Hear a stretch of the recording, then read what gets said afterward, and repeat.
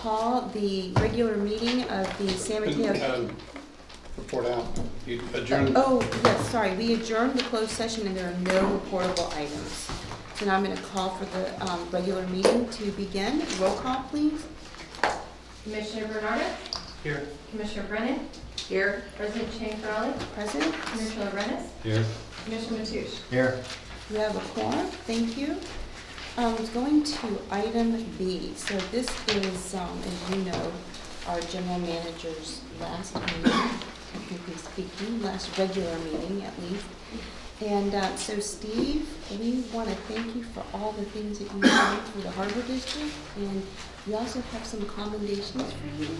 So let me just read some of these so that we can keep some compliments on you, okay? So this is from the San Mateo County Board of Supervisors, and it's to Steve McGrath, San Mateo County Harbor District General Manager, whereas Steve McGrath has been the General Manager of the San Mateo County Harbor District since November 9th, 2015, managing all Harbor District business and activities for Pillar Point and Oyster Point Marina. And whereas Steve has worked professionally and cohesively with many agencies, earning the respect of the California Coastal Commission and Coastal Conservancy, San Mateo County Board of Supervisors, City of South San Francisco, City of Half Moon Bay, Mid-Coast Community Council, Princeton Task Force, San Mateo County Sheriff's Office, the fishing community. And whereas Steve addressed concerns raised by the civil grand jury, assuring LAFCO that the Harbor District improved upon past practices, moving forward with positive changes. And whereas Steve, with the assistance of the Harbor Commission and staff, has overseen the fiscal responsibility of the San Mateo County Harbor District in paying off the Department of Boating and Waterways loan, leaving the district debt-free, worked to ensure Harbor District reserve balances are sound with cash flow and revenues on track to sustain the Harbor District, saved the Harbor District over $250,000 by negotiating contracts, oversaw over $1 million in grant funding from the California Department of Boating and Waterways, and whereas Steve has worked with the Harbor Commission, staff, and the San Mateo County Board of Supervisors to advance numerous capital improvement projects, e.g. Romeo Pier demolition, the Pilot Surfers Beach sand replacement projects, and whereas Steve worked to ensure the Harbor District developed an American Disabilities Act transition plan, helped to facilitate the Harbor District's move from at-large elections to district elections, strategic planning for the Harbor District, worked diligently with the City of South San Francisco on a new joint powers agreement as a memo of understanding in the operation of Oyster Point Marina, and whereas Steve, through his commitment to public service as General Manager of the San Mateo County Harbor District, has ensured that the Harbor District has met its mission statement of providing a clean, safe, well-managed, financially sound, and environmentally pleasant marinas. Now therefore be it resolved that the San Mateo County Board of Supervisors hereby honors and commends Stephen A. McGraw for his service to the San Mateo County Harbor District as its General Manager. So thank you, Steve. This is, we'll do pictures after everything.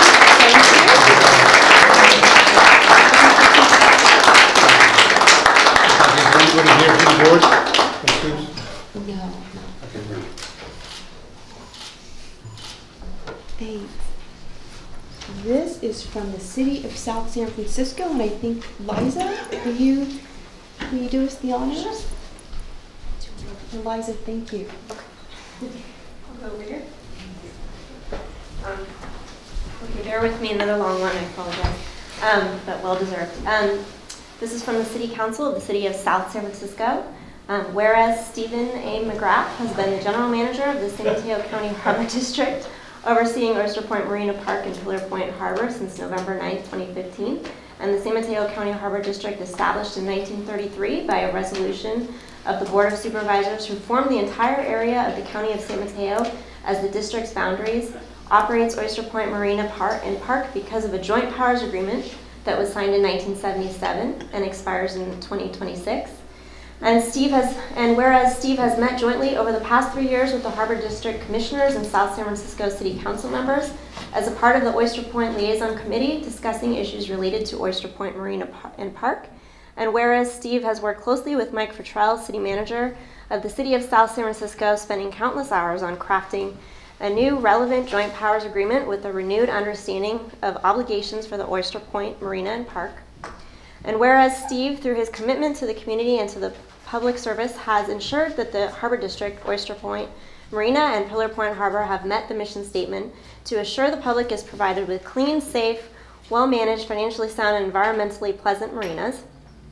And whereas Steve plans to spend his retirement with his wife, Sandy, as well as his 3 adult children and 3 grandchildren, Lupe, Liam, and Penelope. And whereas during his retirement, Steve plans to travel and work on projects of my own choosing.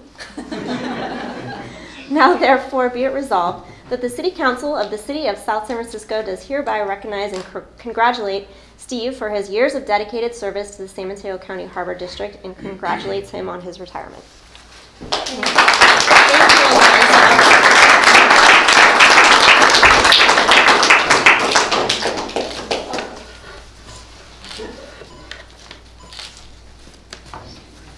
Thank you, Eliza.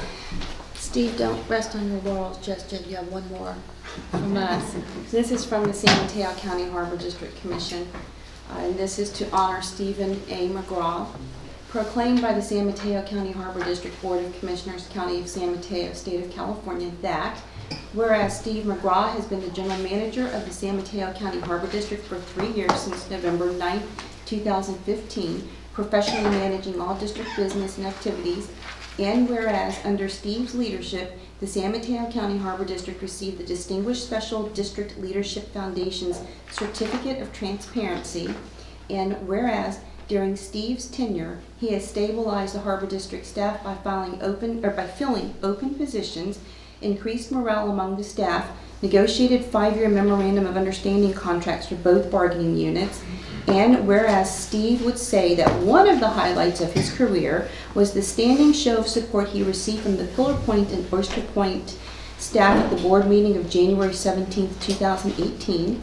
and whereas Steve has been well respected by agencies including the California Coastal Commission and Coastal Conservancy, San Mateo County Board of Supervisors, City of South San Francisco, City of Half Moon Bay, Mid-Coast Community Council, as well as the local fishing community and various other associations, and whereas Steve, with the assistance of the Harbor Commission and staff, have achieved the following fiscal benefits to the district: paid off Department of Boating and Waterways loans, leaving the district debt-free, work to ensure district reserve balances are sound with cash flow and revenues on track to sustain the district, pay down 50% of CalPERS unfunded liability, save the district $150,000 moving to SDRMA, revised recology contract resulting in $115,000 savings, and whereas Steve, with the assistance of the Harbor Commission and staff, has received over $1 million in grant funding from Department of Boating and Waterways for boat demolition and dredging, and whereas Steve has worked with the Harbor Commission and staff to complete the following projects: Romeo Pier demolition, the radar rebuild, Pillar Point Harbor sidewalk project, new electrical transformers and parking lot asphalt projects at both PPH and OPM, made significant progress on all approved capital improvement projects such as the Pilot Surfers Beach Replenishment Project and dock repairs at PPH and OPM, and whereas Steve ensured that the Harbor District has an ADA transition plan, assisted in moving the Harbor District from at-large elections to districted elections, worked to develop a strategic plan for the Harbor District, worked comprehensively with the City of South San Francisco on a new joint powers agreement with a renewed understanding of obligations for Oyster Point Marina Park, and whereas Steve has left his mark on the district through his commitment to his job as general manager, his role as a public servant, his commitment to transparency, and the public process for the greater good of all San Mateo County residents to ensure that the public is provided with clean, safe, well-managed, financially sound, and environmentally pleasant marinas. Therefore, it is hereby resolved by the San Mateo County Harbor District Board of Harbor Commissioners, County of San Mateo, State of California, that Stephen A. McGraw is commended and thanked for his years of service and accomplishment to the San Mateo County Harbor District upon his retirement as General Manager. Steve, this is from us. Thank you.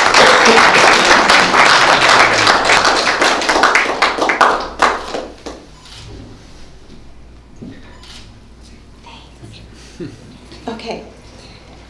Thank you, Steve. I don't know if you want to say anything. And you probably want to make a motion. I asked for a motion on the resolution. Oh, yes. Okay. So there are, at least from all, there are 3 resolutions. So is there a motion to approve those resolutions so that we can get this in the books? So moved. Second. Okay. Any discussions? About resolutions? Just for The three that we those? just did. Yeah. I'm confused because we don't approve resolutions, do we?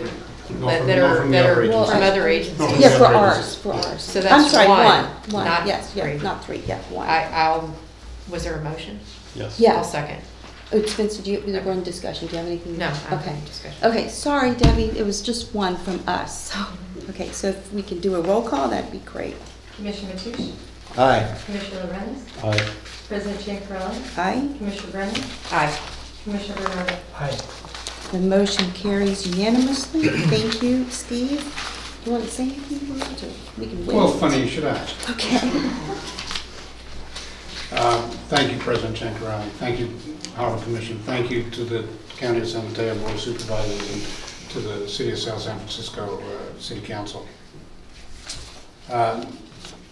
Tonight is my 87th and last meeting as General Manager of the district. I have these comments. They're a little longer than I would like. I think it was, maybe it was Churchill again who said, please excuse the long letter. I didn't have time to write a short one. This concludes 13 years of service in the public sector, which followed 6 years of work for an NGO after a career in construction. In my work for the nonprofit, I supported the heroic work of the staff interacting with our disadvantaged clients. This fit well with my personal mindset and value system. I was conflicted when offered a job at a harbor district and wondered how this would fit with my concept of public service. A friend and mentor said the government work is right livelihood, and I have remembered that to this day. To serve the public, be a steward of the public's resources, promote public safety, protection of the environment, and transparency is indeed right livelihood.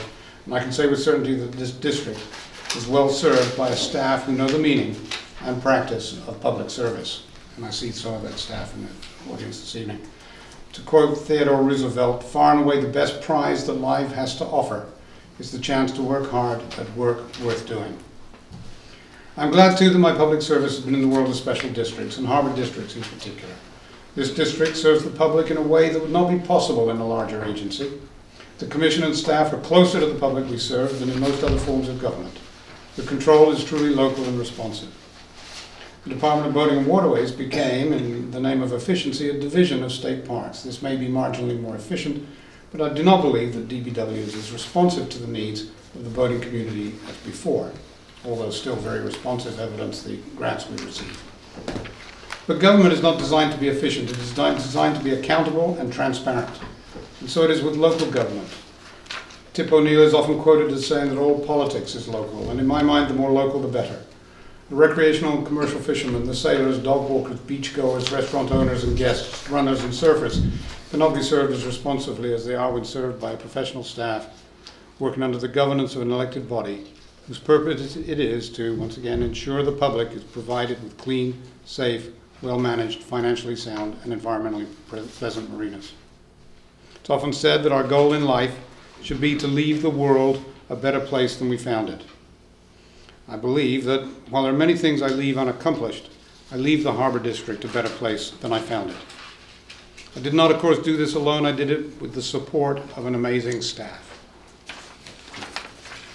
I wanted to be able to avoid mentioning any names because I would miss someone, but I cannot understate the support I received when I first arrived and the commitment to their work and their teams exhibited by Jim Merlo in the audience this evening and John Draper.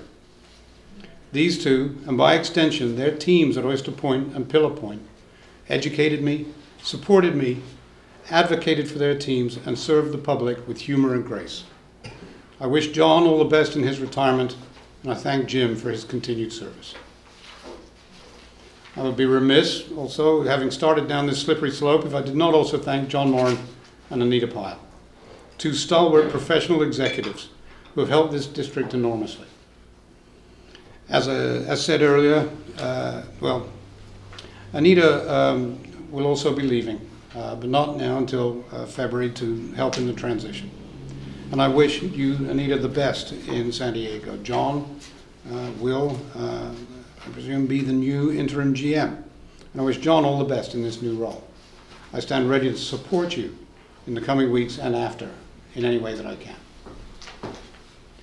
Don't mention any names, he said. You'll hurt someone's feelings, he said. There was never a truer maxim than that when one finds oneself in a hole, first thing, stop digging. Wish I'd learned that one. So I have to also mention Debbie Garrett, who will do whatever it takes to get the job done.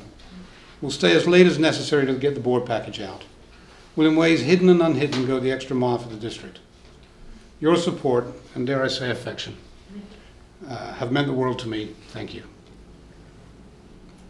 And to all of you that I have not named, know that I value and respect you, and thank you for your past, present, and future service to the district, our stakeholders, the fishing community, tourists, and all the others from around the country, state, and world who visit and enjoy our coasts and go home safely as a result of your work. I wish this board well and hope that the new board will be in place in a couple of months will continue the progress we have made. Governance is a tricky thing, balancing the inherent tension between leadership and representation, and recognizing sometimes that decisions are made by the majority when a minority might not agree. But to provide the public with any degree of clarity requires a level of submission to the decisions of the body. Seems I can't avoid Churchill, who was quoted as saying that democracy is the worst form of government, except for all those other forms that have been tried from time to time. I recall when I first started attending symphony concerts and recognized the 70 artistic talents on the stage, all subverting their individual goals or aspirations to the greater good. Wonderful music appreciated by the audience. The whole was so much greater than the sum of its parts, and this is what I wish for the district going forward. And I know that the district, with thoughtful, respectful leadership, who have checked egos at the door, governing a dedicated team of hardworking public servants, is indeed capable of a whole greater than anything possible if discord and acrimony were to take the place of vigorous yet respectful debate in a way that leads to the best result for the people we serve. Thank you all, commissioners, staff, the public, for the opportunity to have been of service. Thank you, Steve.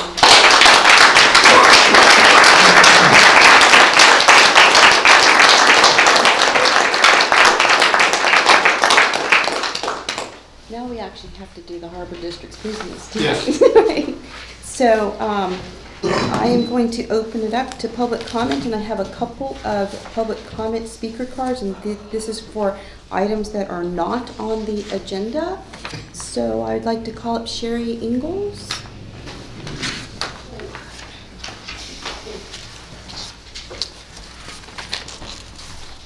Good evening. I'm Sherry Ingalls, owner of Mountain Bay Sport Fishing. 3 items that are not on the agenda. First of all, the sidewalk project in Pillar Point was completed, and I've got to say that the cement company did an absolutely fantastic job. They were extremely professional, easy to work with, did an absolutely amazing job as far as I'm concerned. So they were worth every penny that was spent on that project for that company. Number 2, part of that project included changing to the parking lot. And we all knew that we were going to be losing one section of the parking to that sidewalk, which was fine. But it has kind of snowballed, where now there is a second row of 2-hour parking that was not anticipated. And with all the different user groups in the harbor now, that parking lot has gotten extremely congested to the point where, like this morning, I was there at 6 o'clock in the morning, there was not a single parking spot to be had, other than 2 rows of open 2-hour parking. So I think at this point, the harbor really needs to consider, the commission needs to consider addressing the parking situation at the whole entire location, not just the front parking lot, but all the parking lot there. There's been a lot of changes over the last several years, and it really needs to be analyzed and see what would work out best for everything. Being a charter boat operator, we actually pay a fee for every person on our boats that is supposed to be for parking. Our customers now have to park in the far ends of the parking lot and coming there at 5 or 6 a.m. when it's extremely dark with all their equipment, which is putting us at jeopardy and the harbor at jeopardy if those people were injured. So it's something that really needs to be addressed. Number 3, I have no idea at all whether this is even a possibility. But I know the harbor's looking at different options for a location for your facility here. I've been noticing that there is a new fire station being built down the street. What's going to happen with the old fire station? It has an ocean view. It has a good amount of space. Easy could be converted to a conference room. I don't know if it would be available, but if it is a possibility, I think it should be looked into. And that would do it. Thank you. And Robert Ingalls. Thank you, Commissioners. My name's, I'll go by Bob Ingalls. Along with Sherry, we co-owners of the Queen of Hearts fishing vessel. I run the boat myself and have been since 1990. And we both co-own the Half Moon Bay sport fishing. And the parking, I'm trying not to be too repetitive here, so obviously we're like-minded. The parking has turned into a major issue. Kind of unexpected, I think, the way it's turning out. Losing the front row to that wonderful promenade, by the way, with the vastly improved handicapped access. I think it's an excellent job. And congratulations to everybody involved in that. But I think the trade-off was kind of expected. We're going to lose some parking places in the front, but everybody gets a little more room on the sidewalk and the promenade. More tables out there for the restaurants and more room for the people and have more access for people in wheelchairs, which is a great thing. But the parking situation all of a sudden has just imploded. And I'll give an example. 4 o'clock in the mornings when I get there every day. I come in and I get the store ready to go. And I go down and get the boat ready. And at 4 o'clock in the morning, this is before the recreational craft season even opened up, there were 10 parking places. 10. And before anybody's even there. And so, I'm not trying to rain on anybody's parade, but something has to be done. And whether it turns it into day use only, no parking at nighttime, long-term parking, like at an airport, the longer you're going to stay, the further away you got to go. I mean, it's logic. To me, it is anyways. I'm sure there's a lot of guys who won't feel that way. And we all have we're creatures of habit. And most of the guys in the harbor have their little spot they like to park in all the time. Myself, my employees, they are going to be parking behind the store. No more out in front, because we need every spot we can get. But, I get it. You get off the boat, you've been out there all day long, you're beat up, or you've been out there 2, 3, 4 days, whatever it is. The last thing you want to do is walk further away to get to your car. I know you want to get your car and go home. But the situation the way it is now calls for change. And what it's going to be and how it's going to evolve, I don't know. But that's what we came here for, to kind of get the process started. It's not going to happen overnight. But it has to change. And I'll just pretty much leave it as that, except I will repeat one more thing. Starting, I believe, it was in 1988 when I was working at Captain John's, was when the harbor started that fee, per person fee to the charter boats, specifically for parking. At that time, there was, I think, 16 or 15 charter boats, and they were the biggest user group. It was before people sold fish off their dock, which is the greatest thing that ever happened to especially the smaller commercial fishermen. The buyers will probably argue about that, but it's been good for the harbor too. Now there's an awful lot, there's even more people there. So there's my minutes, but there it is. Thank you. Thank you. Okay, so now we are on to item C2, commissioner comments. Sabrina? Thanks. So I just wanted to mention that congratulations to Commissioner Moranis and to Nancy Raring for their landslide victories. And it's my understanding that Commissioner-elect Raring will be serving starting, is it January 5th, or when is the, The earliest Commissioner Raring could take office would be it's defined as the first Monday after the first day of the year, which in 2019 is January the 7th. January the 7th? So she'll be a commissioner effective January the 7th and is a commissioner-elect right now. And I just wanted to mention that their vote count, which of course we know votes are still being counted in San Mateo County, so the vote count is not complete, is extremely impressive, with Commissioner Lorenas receiving almost 40%, 39.25% of the vote, and Commissioner-elect Raring receiving 30.73%. So those percentages have been consistent throughout the vote count, and just very impressive results. So congratulations to you both, and look forward to serving with both of you. Thank you. Okay, Ed? Thank you. Thank you, Sabrina. So I'm just going to report very quickly on a few things I did in November. I was asked to give a presentation on what the harbor is doing in wildlife protection at the 4th Annual Central California Coast Wildlife Disturbance Symposium at the Monterey Bay Aquarium.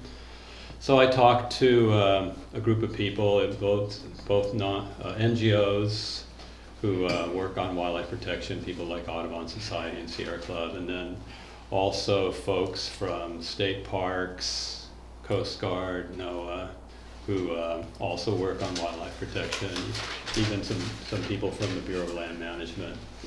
So I was very happy to be able to give a talk on this, and one of the main reasons I was able to do a presentation was because of our operations manager, John Moran, working with our public, people from Audubon, in particular people from the Marine Mammal Center, asking for just some changes to what the Harbor District's been doing. Pretty basic stuff, but really important in terms of wildlife protection, so that presentation was very well received, and I thank you, John, for the work you've been doing with our public. I also went to a USGS Point Blue. Point Blue used to be the Point Reyes Bird Observatory. They do a lot of work on bird protection, but they also have a group that does mathematical modeling and how to present their data to the public. So they partnered with USGS, who is partnering with several universities who are using coastal modeling to understand what's going to happen with sea level rise. And so they actually have, working with Point Blue, they're making available modeling programs via the internet to the public, and mainly for agencies that are responsible for doing planning. Like at this meeting, there were folks from Half Moon Bay Planning, for example, and we were just trying out the software so we could see what's going to happen depending on whether the sea level rises 3 feet or centimeters, whatever. The software will show you what to expect. And also, one of the other parameters was whether the agencies did anything to protect the land, or whether they didn't do anything. And so you could play with those parameters and actually have a look at what will happen at Pillar Point Harbor or Surfers Beach. And I'll report back on that once I go back to the meeting and again and work on the software with them, because it's something that will at some point be available for the public. And that's it. Great, thank you. Tom? I'm good. Robert? Okay, I just have something really short. I also want to congratulate Nancy and Ed on their victory, and I look forward to working with y'all. I just got this today from the League of Women Voters, and just to give y'all some context. They reached out to the Harbor District to do a review with respect to access and transparency. And they assessed the following areas: public engagement in connection with local government, current strengths and/or obstacles in successfully communicating with the Harbor District to find the meeting agendas, obtain information, solve a problem, etc. best practices achieved that can be shared with other public agencies, and the public's ability to help by understanding their role and becoming informed and meaningful contributors. So I'm glad to say that the Harbor District got an excellent in meeting its constituents' quote-unquote expectations with regards to transparency and accountability. I just got this letter today. So I wanted to, y'all can look at it, but I was going to give it to Debbie to put this into the public record because I think it's a great thing for the Harbor District. And thank you to the commissioners and to staff and actually to the public too for helping us do this and achieve this. So do y'all want to look at this or you want me to give it to, it's just an assessment. But Debbie, if you wouldn't mind putting it in the public record, that'd be great. Thank you. And that's really all I have to say. Okay. I'd like to pull some things off. Consent. Yeah, I was going to ask you. Hold on, let me just close commissioner comments, and now we're going to go to item D, which is the consent calendar. Sabrina. 1 through 6 and 8. Okay, 1, 2, 3, 4, 5, 6, and 8. Okay, so I'm going to pull those off. Is there a motion to approve 9, 10, 11, 12, 13, 14, 15, 16, 17? And 7. And 7, sorry. Oh, sorry. It's like a sandwich between 6 and 8. Yes. So moved. I'll second. Okay. Wow, I'm being enthusiastic tonight. Okay, so is there any discussion? Nope. Okay, roll call please, Debbie. Commissioner Matoush? Aye. Commissioner Lorenz? Aye. President Champerlain? Aye. Commissioner Brennan? Aye. Commissioner Bernardo? Aye. So the motion carries. So let's see, now we're going to get to our discussion item, and actually I'm going to move, as I've always done, bills and claims, which is item number 1, which was on the consent because we want to get the business done and we do need to write checks to pay our bills. So Sabrina, you wanted this off of the consent. Is there anything you wanted to add about that? Just 2 things. One is a question. Well, I noticed that there were 2 very large bills here, one for $236,982.99 for Golden Bay Construction, and I just wasn't sure which project that was for, so I was curious what that was for. sidewalk project. Okay, so that was for the sidewalk. And was that the whole thing, or was that partial? No, that was a partial. It's partial. We still have, we just did, in fact, I did a walkthrough today and identified some issues that are on a punch list at present. Okay. So we still need to finalize the. Okay. So we're holding a retention. Yes. Got it, okay. And then the second thing I wanted to mention is just point out that our legal fees from Hanson Bridget are $107,736.13 this month. So just wanted to note that, that's all. Okay, any other discussions on the bills and claims? Nope. Motion to approve. Second. Okay, if there's no discussion, roll call please, Debbie. Commissioner Brennan? Aye. Commissioner Matoush? Aye. Commissioner Lorenz? Aye. Commissioner Bernardo? Aye. President Champerlain? Aye. So the motion carries. Now we're going to go to our regular discussion items. So the first item is item 18, which is the interim general manager. So I'm not sure procedurally how we should do this if we're going to approve the compensation. Thank you. There was no reportable item, but we must approve compensation at a regular meeting, and this would be a regular meeting. I don't understand why the contract is not in this That report. was in closed session. That's why you have to approve the contract. If we're in agreement on the compensation, which we are. But that's the thing. The contract can't be made public? Maybe we should take a recess and talk about this. Can we take a 3-minute Well, recess? what, do we need to do this item first? Can we Why don't move do it? the other items? Can we do the other items first? Yeah, let's do that so that the public doesn't have to sit through this. Yeah. Okay. Is that- Remind Yes. the commission Yes. the issues related to regular and special meetings and Yes. salary and benefits. Yep. Okay, so then we'll move on to item number 19, which is the Water Emergency Transportation Authority, the WETA Ferry Services. There's a quick presentation. And Steve, you're the lead on this in terms of the staff report. Is there anything you wanted to add to this? No, when we've got the staff report, I will introduce. Okay, great. I think she's waiting for you.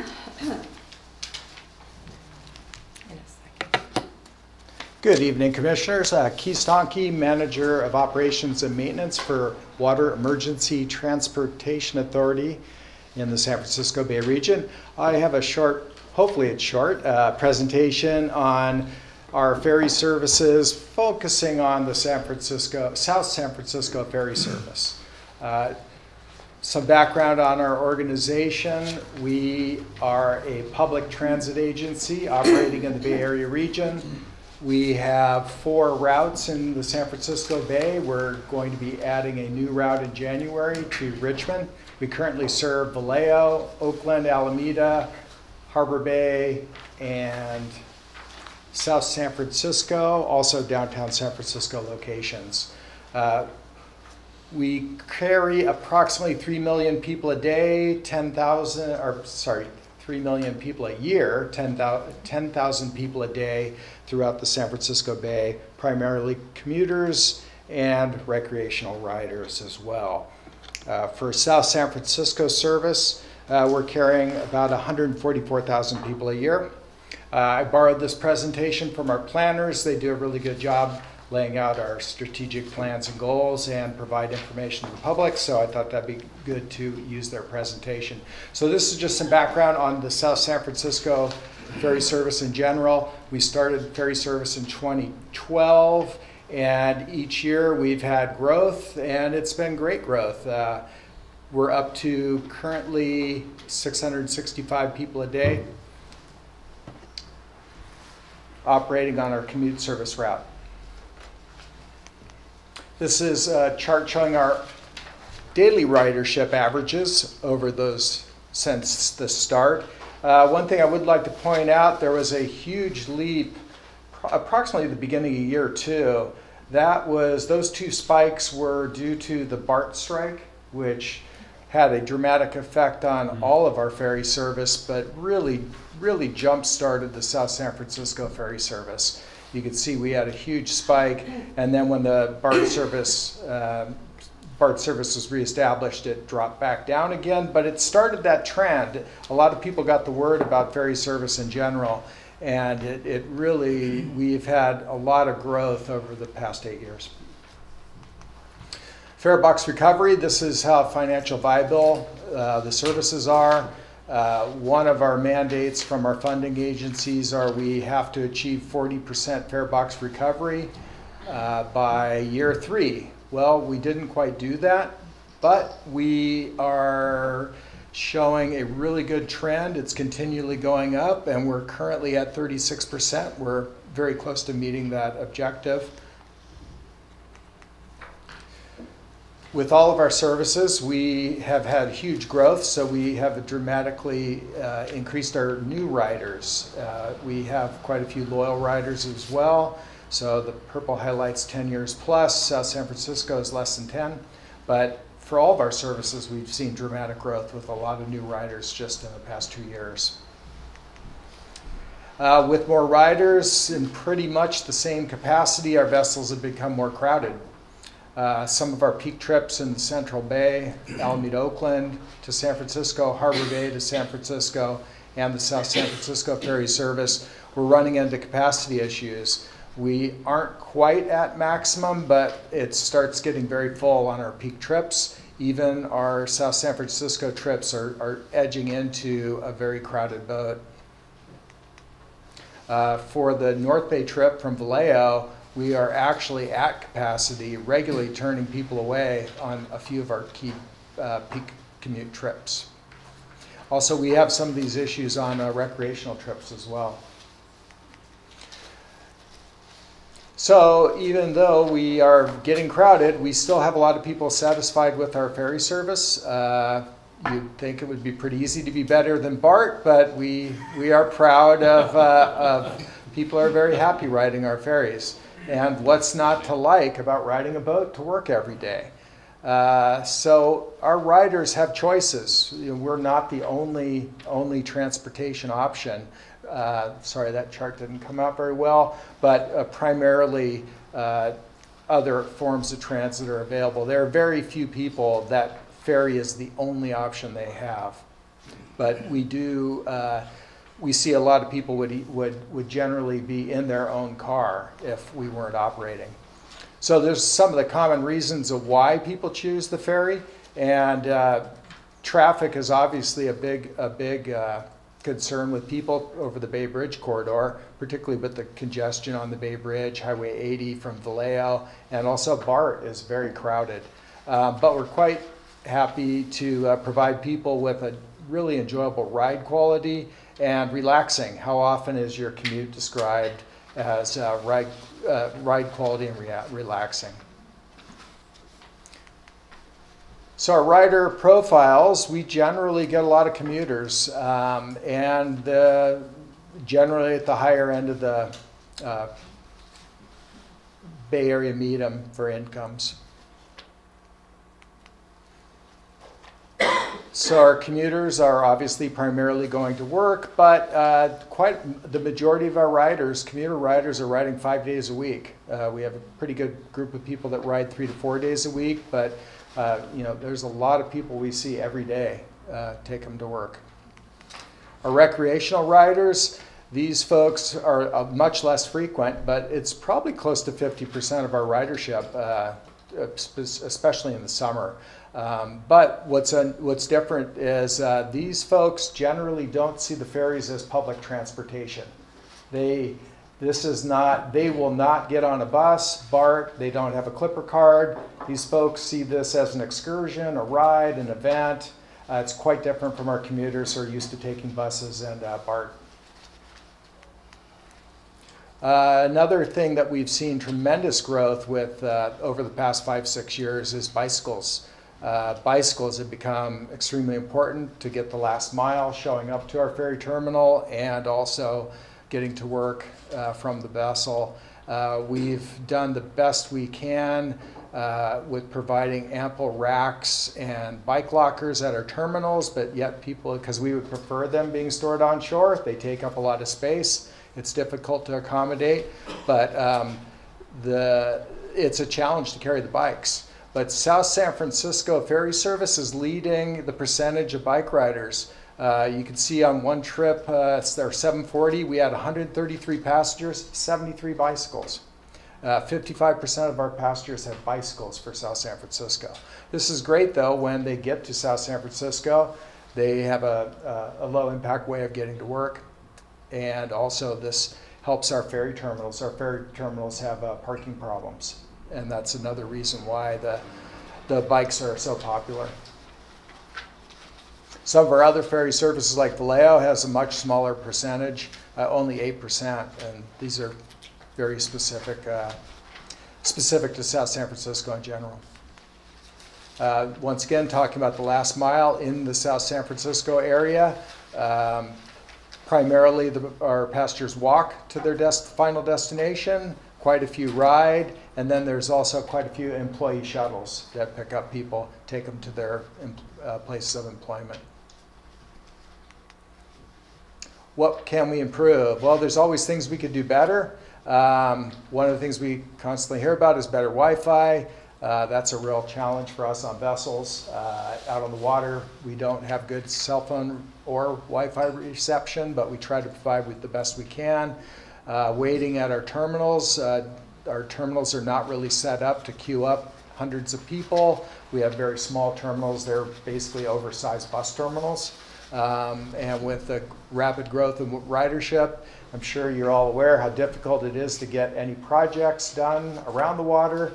Adding structures and canopies generally impact other users in the area. So it's difficult to update our facilities to make them weatherproof. And generally, most of our passengers arrive just before departure. They generally don't wait for more than 10 minutes before they board our vessels. Also, frequency of ferry service. Everybody would like more ferries. Some of our services started off pretty much hour between each departure. Some of our services now are at 30 minutes. That's still not quite the same as buses, which tend to operate much shorter. So what we're doing well, we have very good crews. That's always come up very high in our customer surveys. We do try to keep our boats clean. We're also very proud of our on-time performance and reliability as well. Another area we're also really proud about is our access for people with disabilities. And that's primarily my presentation. I was going to add a little bit about dredging. We're currently working on a dredging project with staff. They've been very helpful for us. The terminal was first dredged 10 years ago with the initial construction. We're currently been working for well over a year to get all the regulatory permits in place. The staff has been very helpful. We are waiting for one last permit. BCDC is processing our last permit. We should be dredging any day now. Once that permit is approved, our dredging firm is ready to go. It is a pretty big project. We are looking at approximately 36,000 cubic yards. One of our challenges is that we're operating in the marina. We don't want to interfere with any of the tenants, so we're making special accommodations not to interfere with tenants, and we also don't want to disrupt our ferry operations. So this really limits the hours of operation for dredging. That is one of the issues we have. Also, disposal costs compared to the original dredging. We have to do deep ocean disposal compared to the local disposal that we had done in the past. Anyway, we're hoping that this dredging will be completed in about by mid-December, and we don't think we'll have to dredge for about 8 more years after that. So if there's any questions about the ferry service in general, or specifically to South San Francisco and Oyster Point, I'm happy to answer any of those questions now. I'll open it up for commissioner discussion. I just have a comment. I had the pleasure of serving on the Water Transit Advocates many years ago, like over 12 years ago, with then Mayor Howard of Redwood City and Mayor Gonzalez in South San Francisco. So it's just really nice to see the ferry service succeeding like this. I think it's a great benefit for residents, and thank you for the presentation tonight. And as I spoke with Steve earlier, and development going on in that area is incredible, as you know. And I think we will be very soon expanding ferry service, having to provide more trips and larger vessels, and probably take a new look at which routes they may be serving out of there as well. Tom? I've enjoyed seeing the ferry pick up. I remember coming to Harbor District meetings and talking about a ferry before it existed, and using that harbor long before the ferry terminal was there. Truly enjoyed following Robert's exploits of going to and from Alameda. I'm not sure that that's still current, but I guess you're working on that. Thank you for all the work that you've done, and it's particularly nice to hear you say that you're going to watch out for our tenants when you do your dredging. Take lots of mud out of there, please. Ed? A couple of questions for you. First is, you did mention growth just a moment ago. Could you tell us a little more about what the plans are for South San Francisco in general, and is there something that you can do with the district to help you achieve your goals? Well, right now things are going well. It's of all the routes, that one is currently slightly under our targets for ridership, so we have a little bit of room for growth. That's good because all of our other routes are pretty maxed out. So we are building, currently we have 15 vessels in our fleet. We had 5 under construction, and we're retiring 2 this year. So as we build up our fleet, we will have more resources to be able to use not only larger boats, but be able to schedule more frequent service. And my last question, do you have a sense of why your ridership is lower at Oyster Point? Well, I think one of the reasons it's the newest ferry route in the bay. It's been in its service for almost 8 years, but we've seen that for every route on San Francisco Bay, that it takes time to build up. This one is a little different too. It's not only the newest route, but it's the only route that does not go to the hub, San Francisco. So this is an Oakland, Alameda to pretty much an employment destination, and that is not quite the model of all of the other ferry routes on the bay right now. Okay. Yeah, thank you. Sabrina? Yeah, thanks.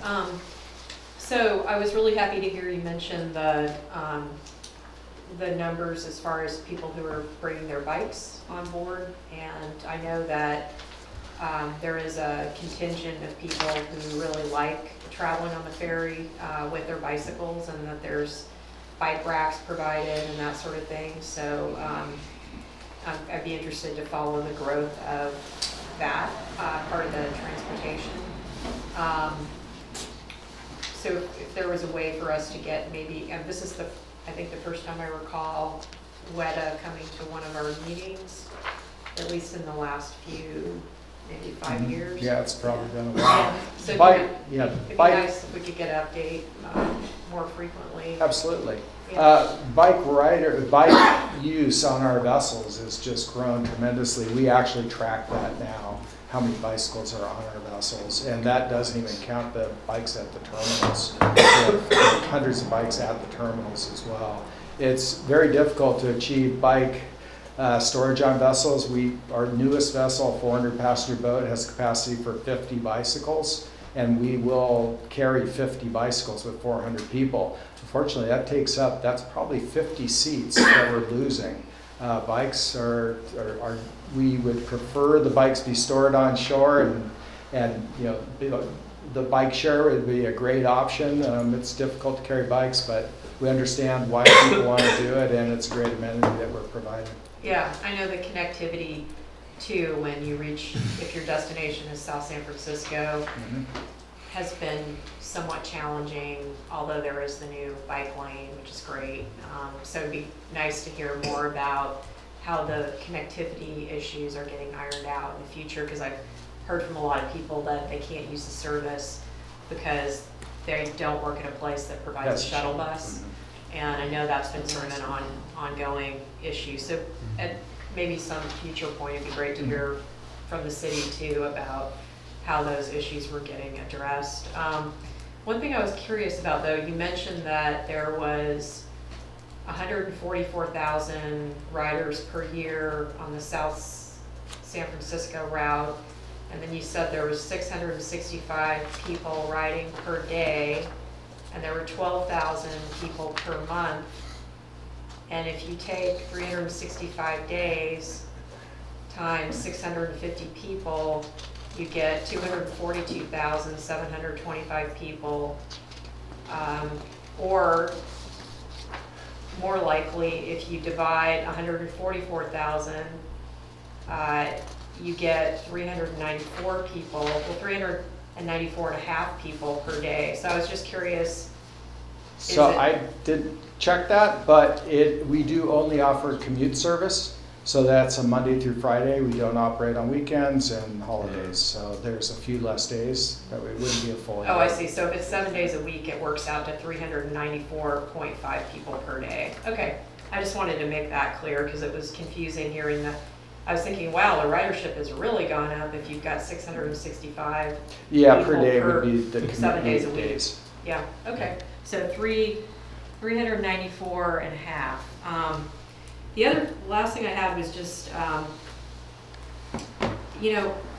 it constantly comes up as a harbor commissioner. People want to know what's going on in Oyster Point, and everybody says, oh, there's this beautiful ferry terminal there, which is so true. And then there's this assumption that the harbor district owns and operates the ferry terminal, and so I find myself constantly having to explain to people that Actually, we don't own it and we don't operate it. This agency called WETA does it, and so I thought it might be helpful for people to understand what the relationship between the district and what it is, and how WETA helped pay down part of our Division of Boating and Waterways loan by cutting a check and sending it directly to Boating and Waterways. So the money actually never changed hands with the district.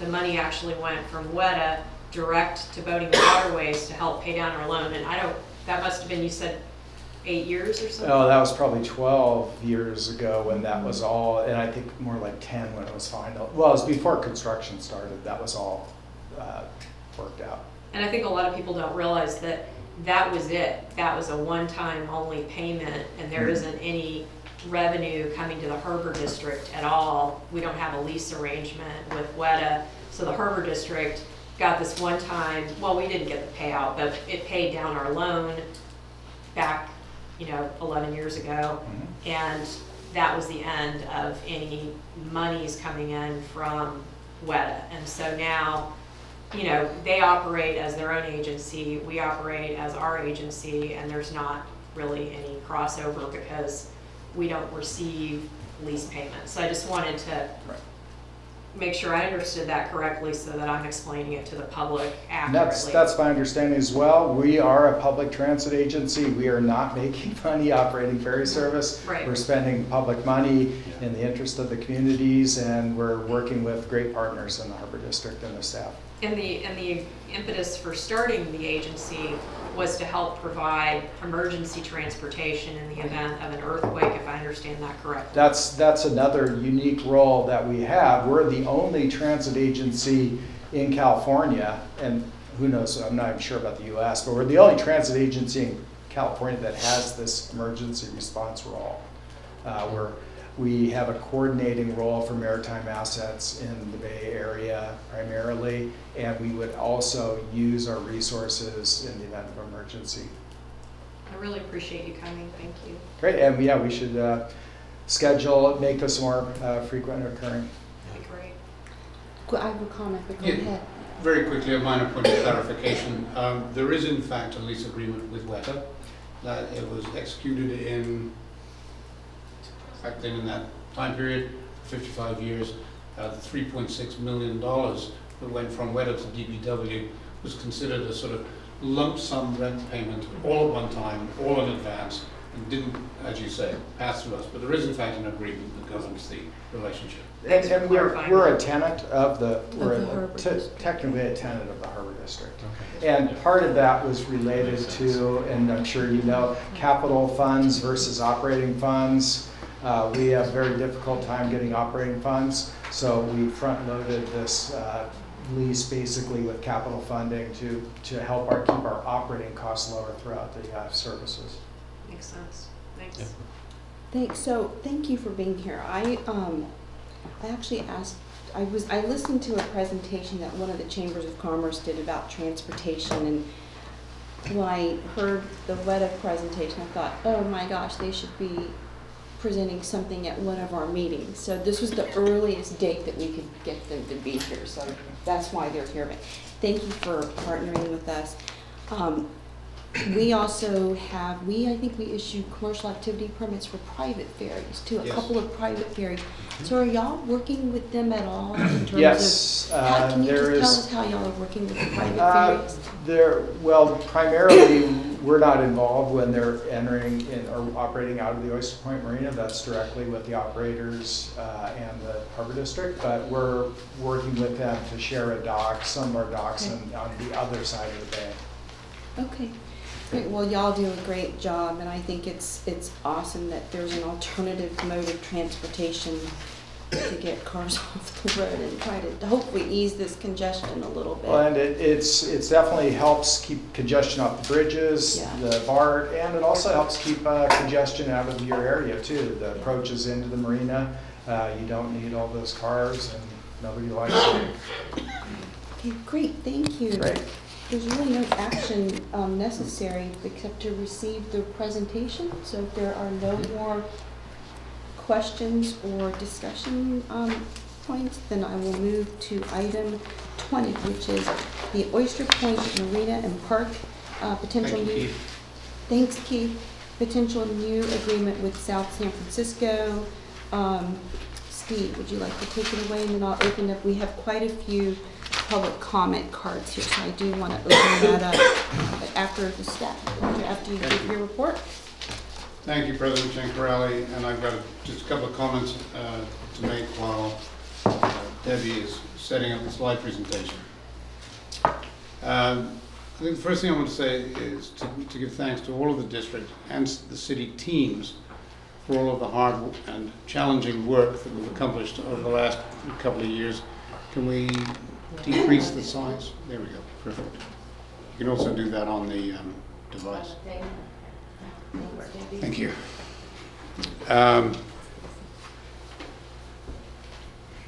I'll mention this again in the presentation, but I'd also particularly like to give a shout out to District Council Steve Miller, who we sort of joke about when I'm asking for small c or capital C council. You know, capital C is legal implications, and small c is just what do you think? And Steve has consistently provided me with both small and large C council, and we would not, without a doubt, be where we are today on this agreement without Steve's help. So thank you very much. Thank you, Steve. The result of all that work is a good agreement that serves the public, and that, of course, is the mission of both the district and the city. Our mission statement particularly says that we shall ensure that the public is provided with clean, safe, well-managed, financially sound, and environmentally pleasant marinas. This agreement does exactly that. I don't think our mission statement has had quite such an air in one meeting in quite a while. When, at this Commission's direction, we set out to negotiate an agreement with South City, we did not set out to win. We set out to reach a fair, comprehensible, clear agreement that would properly delineate responsibilities, provide clear procedures for exiting the agreement at certain points or under certain circumstances, would ensure that neither side profited from a windfall on termination, and would result in a good agreement that protected and served both parties at the table. I do not mean to say that there were not at times when the proverbial gauntlet was thrown down. It was, by both sides. But we worked through those issues, compromised here and there, agreed on occasion, and I'm very pleased, actually, to bring you the draft that we have here this evening. And we need a new agreement because the existing agreement was executed in 1977 with a term of 49 years, thus terminating in 2026, a mere 8 years from now. This agreement addresses myriad issues that were unknown or became unclear over the course of the last 41 years. So now I'll go through a presentation on the agreement. I want to be clear on all aspects, so this PowerPoint is longer than Commissioner Bernardo's preferred 6 slides. Starts out very general, and then I get into specific detail as we go through the agreement. Turn it on. There we go.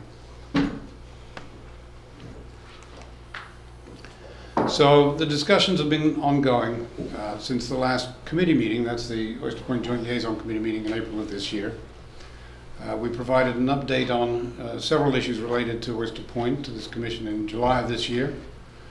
Had a special meeting around Oyster Point in early October this year, and we agendized this for further discussion at the October 17th meeting, but it was not heard. The focus on the agreement was protection for both the district and the city, the need for flexibility to address changing conditions, and it doesn't need stating, but of course, anything that staff are bringing forward is subject to Harbor Commission and City Council approval. So now just a very brief sort of point-by-point comparison. The old agreement term was 49 years. This new agreement, the initial term is 15 years, and there are 2 10-year options to renew. The old agreement, responsibilities regarding sea level rise, was silent. The new agreement says that the city is responsible for protection against sea level rise. Subsidence The old agreement was silent on landfill subsidence. The new agreement says that the city is taking responsibility for landfill subsidence. Water quality in the marina.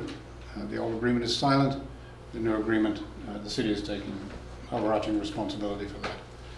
When I get into the detail of the agreement, I'll come up with some of the little caveats and the carve-outs in all of those categories that further qualify some of them, but those are the fundamental points.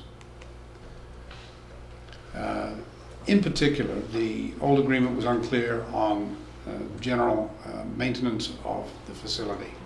The new agreement is clear with operational performance indicators and reciprocal default provisions should either side not meet up to their obligations under this.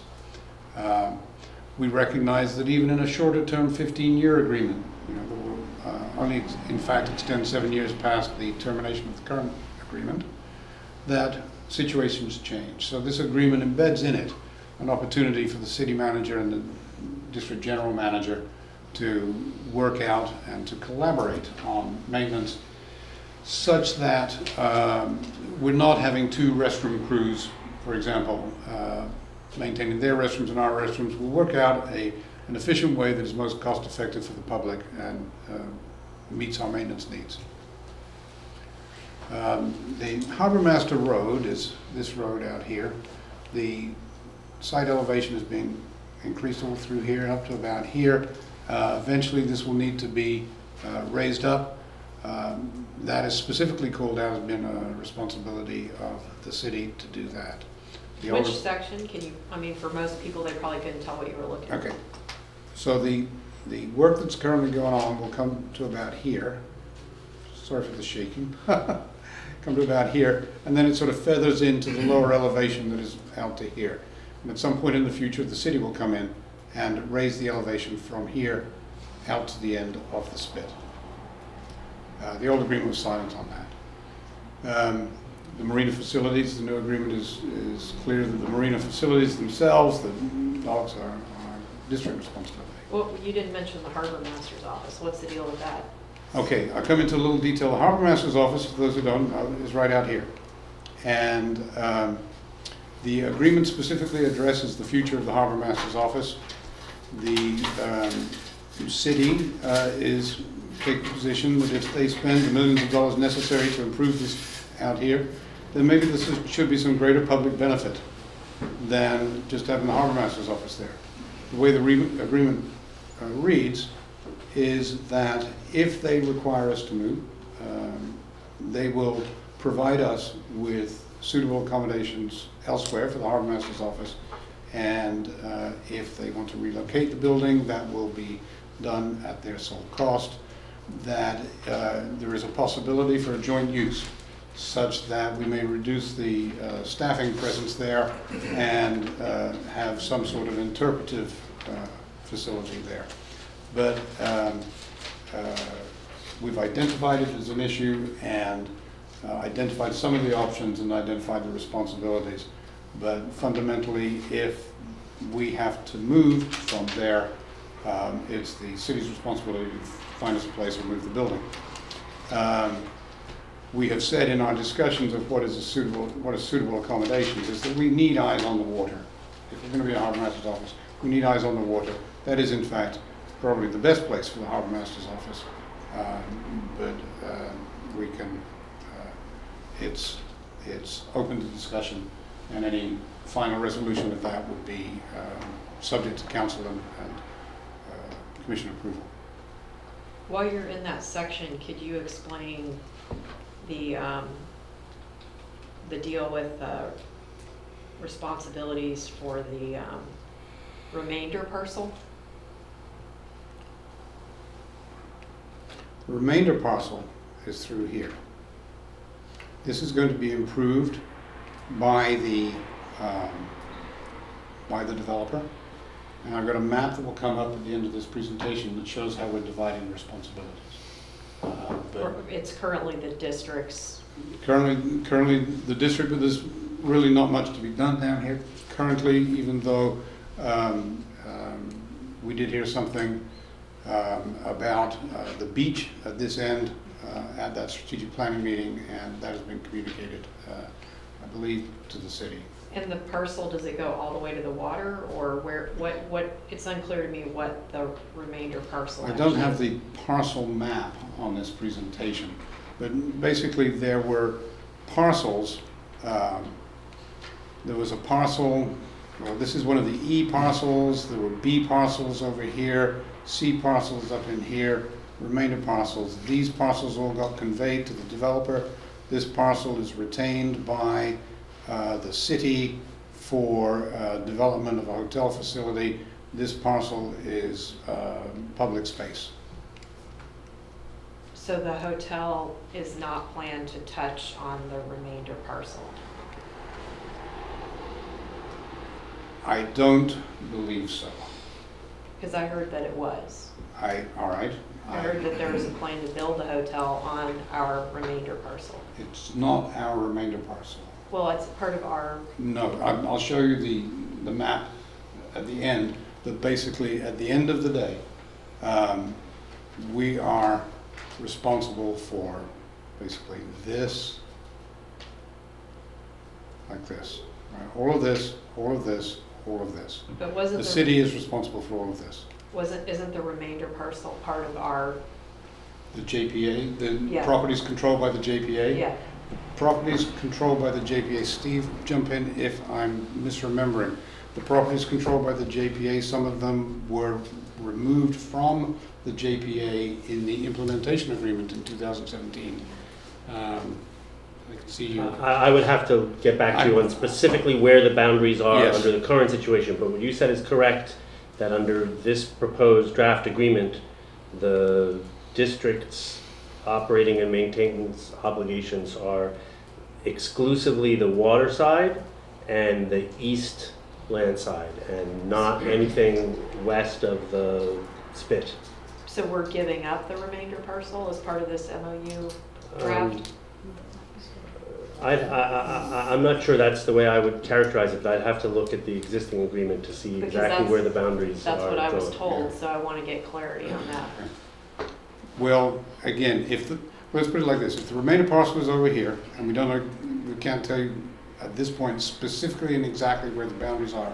The remainder parcels, and I believe there were two of them, are sort of linear parcels along the water's edge. In this new agreement, those would not be within our control, this would be within our control. So the agreement proposes that we get rid of the remainder that we give away the remainder parcels. Who is taking them? Is it the developer or the city that's The taking? city. So the They're city. They're not part of the developer's land. So correct. we would, in this proposed agreement, we would be relinquishing the remainder parcels to the city. Again, I do think that without parcel maps, I wasn't prepared for this question. If I had been, I've been, without the parcel maps and a read of the 2017 agreement, the implementation agreement, again, I think the most simple way I can say it is that if it's on the west side of a line about here, it's the city's or the developers, and if it's on the east side, it's ours. And if that is interpreted as we're giving up a remainder parcel, or that a remainder parcel is... Well, Yeah, maybe let me ask it this way. This Okay. might be easier. How much square footage is in the remainder parcels that we would be relinquishing back to the city? I don't know. So we don't know how much space we're actually losing in this draft agreement.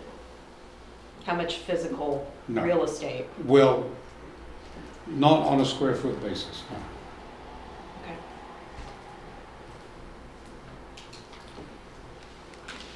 Can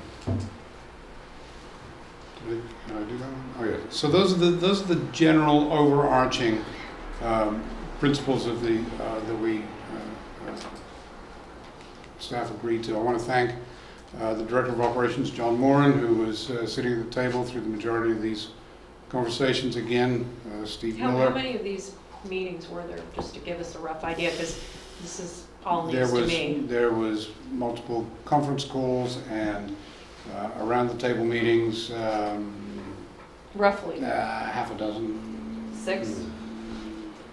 I don't want to be held to that, but, yeah, 6, roughly. maybe.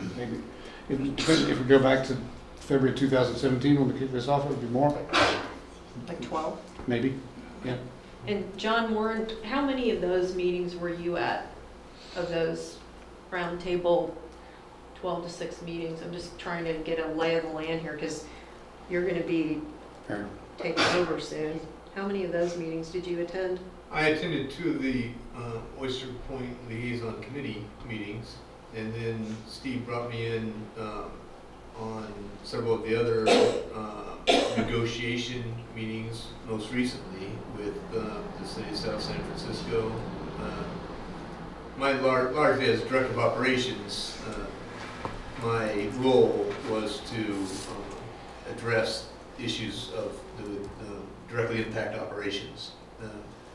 You know, like any negotiation, I think the general manager and council were leading the negotiations with the city manager of South San Francisco.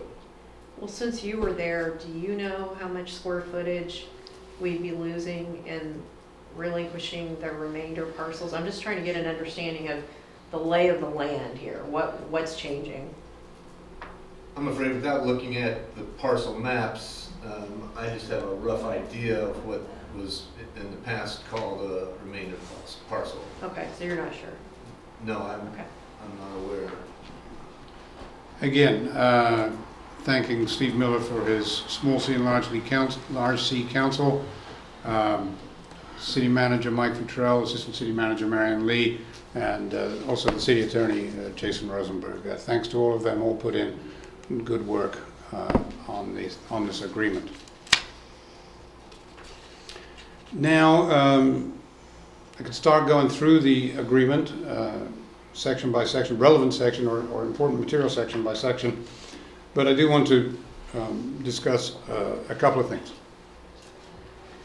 Well, I hate to interrupt, but is there any way we could take just a couple minutes, because I really need a bathroom break, Sure. And I don't want to miss this. So, I really want to see it's, it. 7:57. You want to do it by Yeah, 8:05? that's fine. I'll be right. 8:05? Yeah. Okay. I mean, it's basically.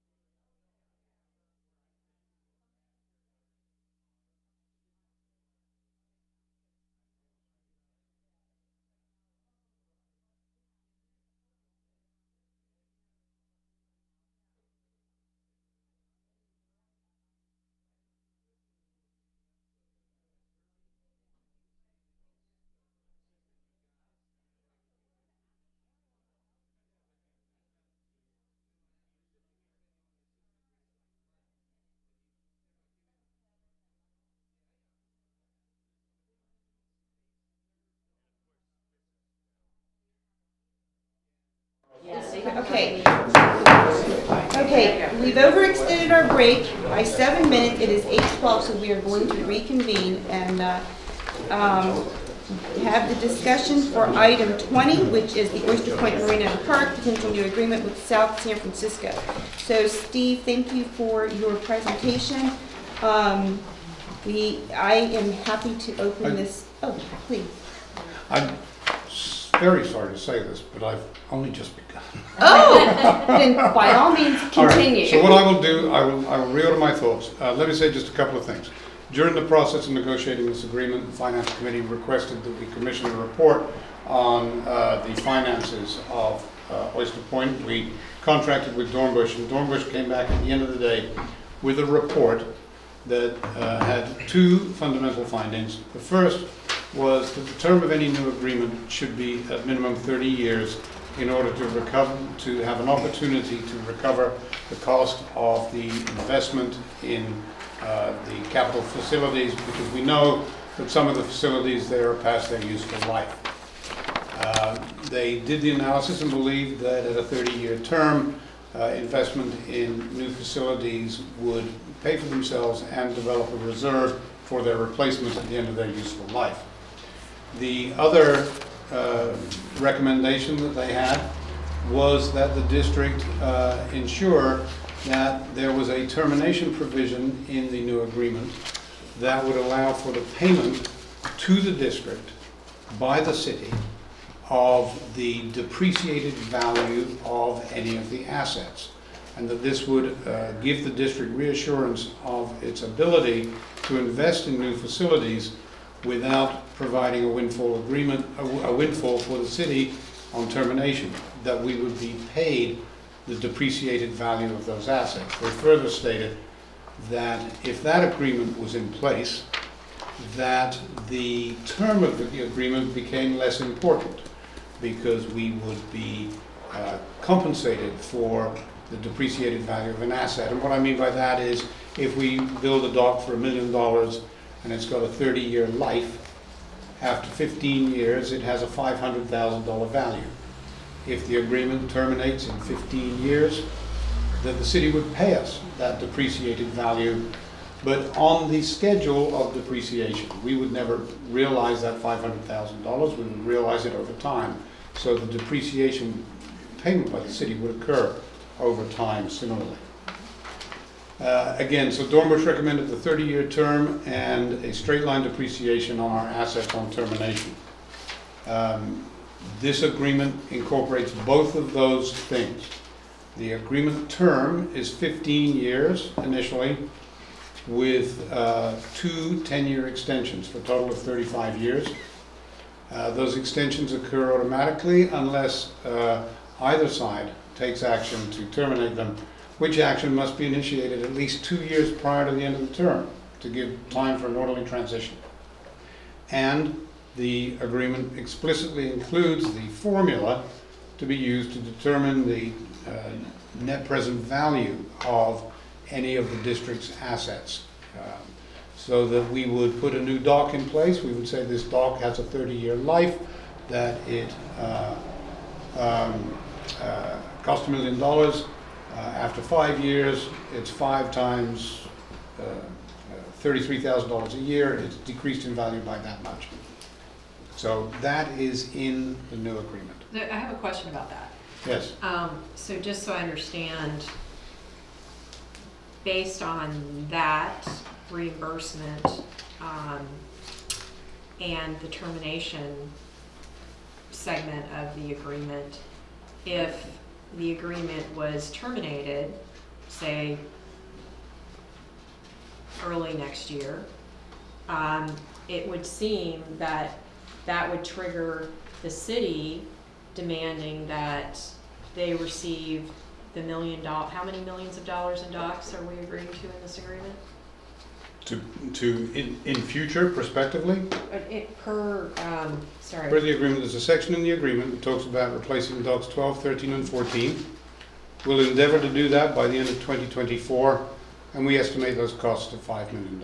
Okay, so it would seem that at that point, that would trigger the city to say, well, you guys agreed to this $5 million investment, because that's essentially all we're really technically agreeing to the way I read it, and correct me if I'm wrong, you guys have to pay the $5 million and put these docks in before, you know, we're okay with the termination, at which point then we could turn around and say, okay, fine, we'll put in the $5 million docks, but you have to reimburse us for their useful life, which is almost the full amount. So that's my understanding. Well, the first thing is that there's no provision in this agreement for terminating this agreement early next year. Well, you can give notice to terminate this agreement with 300 and how many days? 365? Do you remember that? During the first, there's two types of termination rights. Right. There's termination for cause and there's termination for convenience. As presently drafted during the initial base term of the agreement, there is no rights for termination for convenience. There is only termination for cause, and cause is defined as the other party breaching their obligations under the agreement. The termination for convenience happens at the moments in time when the contract terms are up for renewal, so 2 years before the initial base term or 2 years before each 10-year term, there are off-ramps to terminate for convenience. But there is no such termination for convenience right during the initial base term. The 15 years. That's correct. But if the board decided that they wanted to get out of the agreement, regardless of the 15 years, and it then went into arbitration, that as far as damages go, the damages to the city would be that they would want their $5 million docks. So it's very hard to predict with any certainty what would happen. The way we tried, there was the way the agreement is drafted sets forth some guiding principles, which is that in the case of termination for convenience, neither party should get any kind of disproportionate benefit out of this project. And that but in the case of termination for cause, the non-terminating party may have damages and may seek to recover those damages through arbitration, provided that the arbitrator's authority is limited, that the damages cannot be punitive and they can't result in any recovery that is disproportionate to the default. Now that is an ambiguous statement, but it does provide some scope on the ability of the arbitrator to extract damages, but it's as you are recently familiar, it is hard to predict how an arbitrator will react. It depends on the nature of a breach, it depends on the nature of a default, but the agreement does contemplate both the recovery of all the money the district will have paid through this depreciation formula, and also acknowledges that a non-breaching party may have damages that they can submit a claim for arbitration. It's anything further than that would be sort of speculative as to what those damages could be. It's hard to predict.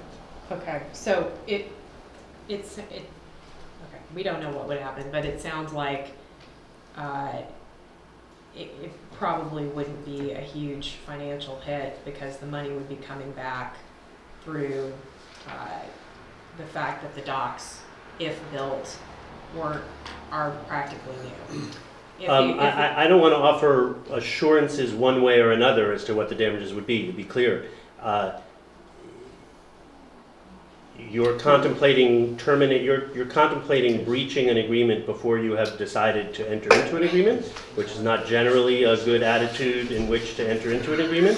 So, well, you always want to contemplate worst case scenario. It's wise to do that, and so it makes sense to play out that scenario to the fullest. The worst case scenario is that the non-breaching party will seek to recover all the damages that the non-breaching party thinks they are entitled to.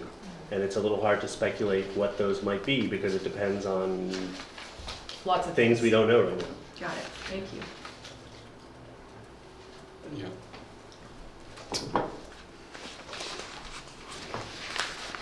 So,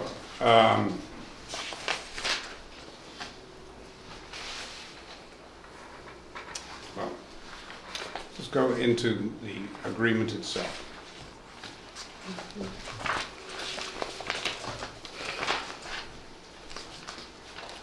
This is page 20-47 of your board package.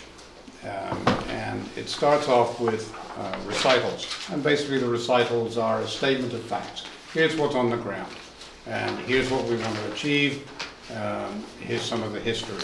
Steve, page 20 is Exhibit A, which is blank, which is, I think, supposed to be a map It's of the attachment property. 2. It's attachment 2, 20-47 on the bottom of attachment 2. Oh. Yeah, Exhibit A is a It's nice, kind is a of- nice map. Yes. Do you have Yes. attachment 2? Did we get that map? No, I don't have a map. Okay. What? It's Go back in the attachment agreement, 2. 20-47. No, I know, but in the packet, it's attachment 2. Attachment 2. Yeah, it's attachment 2. So Is it's there a 20 map? There's a map in the presentation. It appears it may have been left out of the board package. Why don't you put it, go to the presentations? Okay, all right, I'll do that. But So we didn't get the map? you had the map in the last board package. There it is. That's Exhibit A. That's Exhibit A. Could we get copies of those? Yes, absolutely. Thanks, Debbie. All right, so while Debbie's getting that, we'll go back and work through this. So Does that map show the remainder parcels? No, it does not, because the remainder, the property descriptions that describe the various parcels A, B, C, D, E, 1, 2, 3, and 4, and remainder parcels, those lot lines and parcel definitions have gone away as part of the implementation agreement, to a certain extent. Again, going back to the earlier discussion, I don't have those parcel maps at hand. So the recitals talks about how the 1977 JPA goes away. The 2011 MOU agreement stays. That's the one that is established certain rights for the district and looked at the WETA payment, so on and so forth. When the ferry terminal was constructed, the 2017 implementation agreement stays. That's the one that cleaned up some of the things that were left out of the 2011 agreement and addressed payment by the Community Facilities District for the fueling system. I have a quick question about the 2011 agreement. Okay. So because thank you for pointing out that the 2011 agreement stays. Isn't that the agreement that says that the city of South San Francisco is entirely responsible for the sewer system? Inasmuch as the elements of the 2011 agreement are not superseded by the this proposed agreement, I think it's fair to say that I don't recall the 2011 agreement having a sewer system in it. I know the 1977 agreement was vague at best. Sorry, go ahead. No, if you know. The 2011 agreement, I don't believe has anything to do with the sewer obligations of sewer systems. The existing JPA under which the parties are operating. Where is the 2011? Is that in our packet? It's in the district. It's on the website. I think it was in a previous packet. No. Because I just want to check it for that, because I thought that included it. No, it's not attached to this staff report. It does not speak to the sewer system. The responsibilities for sewer under the existing JPA are, everything you say about the existing JPA, you have to give the caveat that it's unclear and difficult to read, but for the most part places the responsibility for operating and maintaining the sewer system on the district, not on the city. That's not my recollection. Okay. Okay, can we we definitely need to get clear on that tonight. So if you guys can please show me where, because my understanding was the city was responsible for the sewer, and I want to know where it says that we've been responsible for the sewer. One of the fundamental goals of this agreement, as Steve just said, is that 1977 agreement simply did not address many issues that we want to address. It did not clearly state who was responsible for various aspects of the management and maintenance of the land side of the marina. And I think my staff and city staff have been doing an outstanding job of absolute clear direction in any written document and cooperating on making sure that the facilities are maintained. What this agreement says specifically to the sewer system is that all the sewer mains are the responsibility, the sewer main is the responsibility of the city, and all the sewer laterals are responsible in the district's controlled property, which is at the east end. The laterals are the responsibility of the district. So just for what it's worth, the language in the existing JPA says all sewer and water services, and this is the language that is governing the relationship as it exists today. All sewer and water services, including sewer lines, interceptor lines, lift stations, and water mains of a size sufficient to meet fire flow and service demands necessary to service the project, shall be the responsibility of the district. That is not what this proposed arrangement is. That's what's in the JPA. I just thought there was an agreement that was after that agreement that then made the sewer the responsibility of the city, and that's what I'm trying to figure out. What's the number? I have most of these documents, so I'm looking for the 2011 MOU. I see a 2009 MOU. Is that a different MOU? Yeah, that was superseded by the 2011 MOU. I don't know if I have the 2011 MOU. It's on the district's website.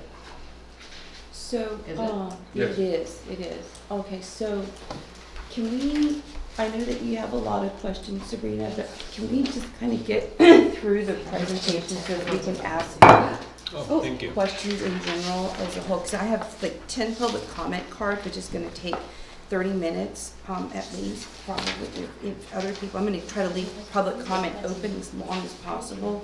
I'm not trying to cut you off, but I want to hear some more of this so that maybe some of our questions can be answered. Steve? Okay. So again, those are the recitals on page 3. Page 4, start talking about the actual agreement, the term. As I said, initial term 15 years, automatic renewal for 2 additional 10-year terms, unless there's default by either party or the choice of either party not to renew. The choice of either party not to renew is required 2 years prior to any of these renewal terms to allow for an orderly transition. Even if there's a situation of default and the defaulting party has been given an opportunity to cure and it's still not been cured, that unless we agree otherwise, the default takes the default notice is 365 days. There's a year or 2 years notice. There's no don't show up tomorrow. What does that mean? I'm confused by that. Confused by what, Commissioner Brennan? Well, how much notice is there supposed to be? Is it 2 years or is it? It all depends on whether it's default or convenience.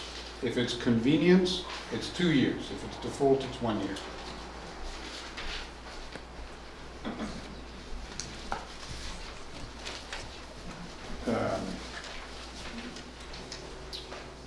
There's a section that talks about docks 12, 13, and 14. These are highlighted on the presentation here. These are at the easterly end and have been identified by the district as the most in need of repair, are most in need of replacement.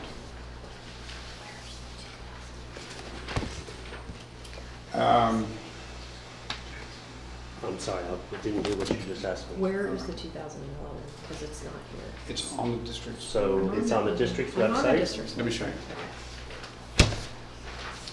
Steve, no, do you want to show Commissioner Brennan? Because I really want to get through Yeah, this presentation. I know. I'm talking about the. Go to Oyster Point Marina site, go to the district's website, Oh, I just thought we did the staff. and go to Oyster Point Marina. Just click on Oyster Point Marina. And now scroll down. And there are all the JPA documents. Okay. So the agreement says that we will take reasonable effort to replace docks 12, 13, and 14 by the end of 2024 at an estimated cost of $5 million. Then at the other end of the marina, we've got docks 1 through 6. These are in marginally better condition than docks 12, 13, and 14. By the way, dock 11 here is brand new. And for those not familiar, we've got docks 1 through 6, dock 7, which is under license to a commercial activity permit holder. We skipped to dock 11 because this is dock 8, the guest dock. Docks 9 and 10 were replaced by the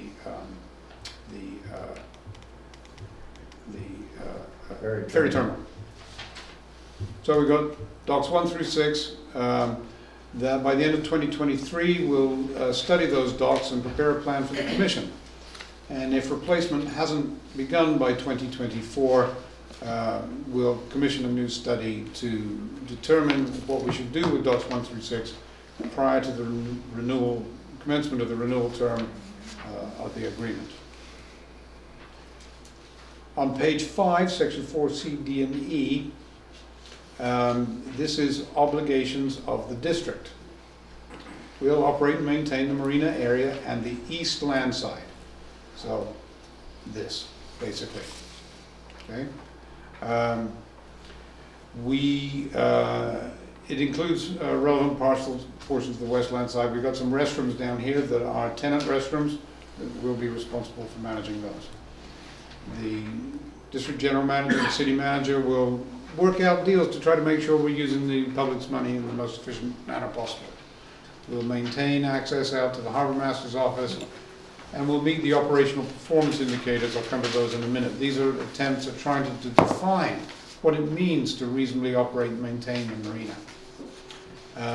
We'll continue to execute leases. We'll consult with the city because the city should be consulted if they're the underlying fee property owner, and we may not be there forever. And the agreement calls for city approval if the lease that we want to execute is longer than 10 years. So we retain all the operating revenues from those. The obligations of the city will provide sewer, police, and fire. Now the sewer we just talked about, it's going to provide the sewer main. We're going to provide the sewer laterals. We'll maintain and manage the sewer laterals. What are sewer laterals? A sewer lateral goes from a sewer main, it tees off or branches off a sewer main to a specific property. So like how many sewer laterals are on there? Will there be one to the shop, one to the yacht club? There's probably one running through here to this facility. There are laterals out to the restrooms. What about, are there laterals to any of the docks? No. Okay. And what about electrical? Electrical. Who is responsible for, because there's underground electrical which has been flooding there. Who is responsible for the? Well, that's all getting, in West Side, that's all getting replaced. Jim and John are here, correct me if I'm wrong on that. And that's the area where we've been having the inundation, and that's all getting raised in elevation. And what about the who's responsible for the electrical under the landfill on the area where we're responsible? Where we're managing. We would be responsible for that because we put it in. And it's all, there's a main feed and everything is on a sub-feed from that main feed. One drop to PG&E. Keep looking at Jim. Jim's nodding, so I'm getting it right so far. And so if it's on the PG&E side of that main feed, it's PG&E, and if it's on our side of the PG&E drop, it's ours.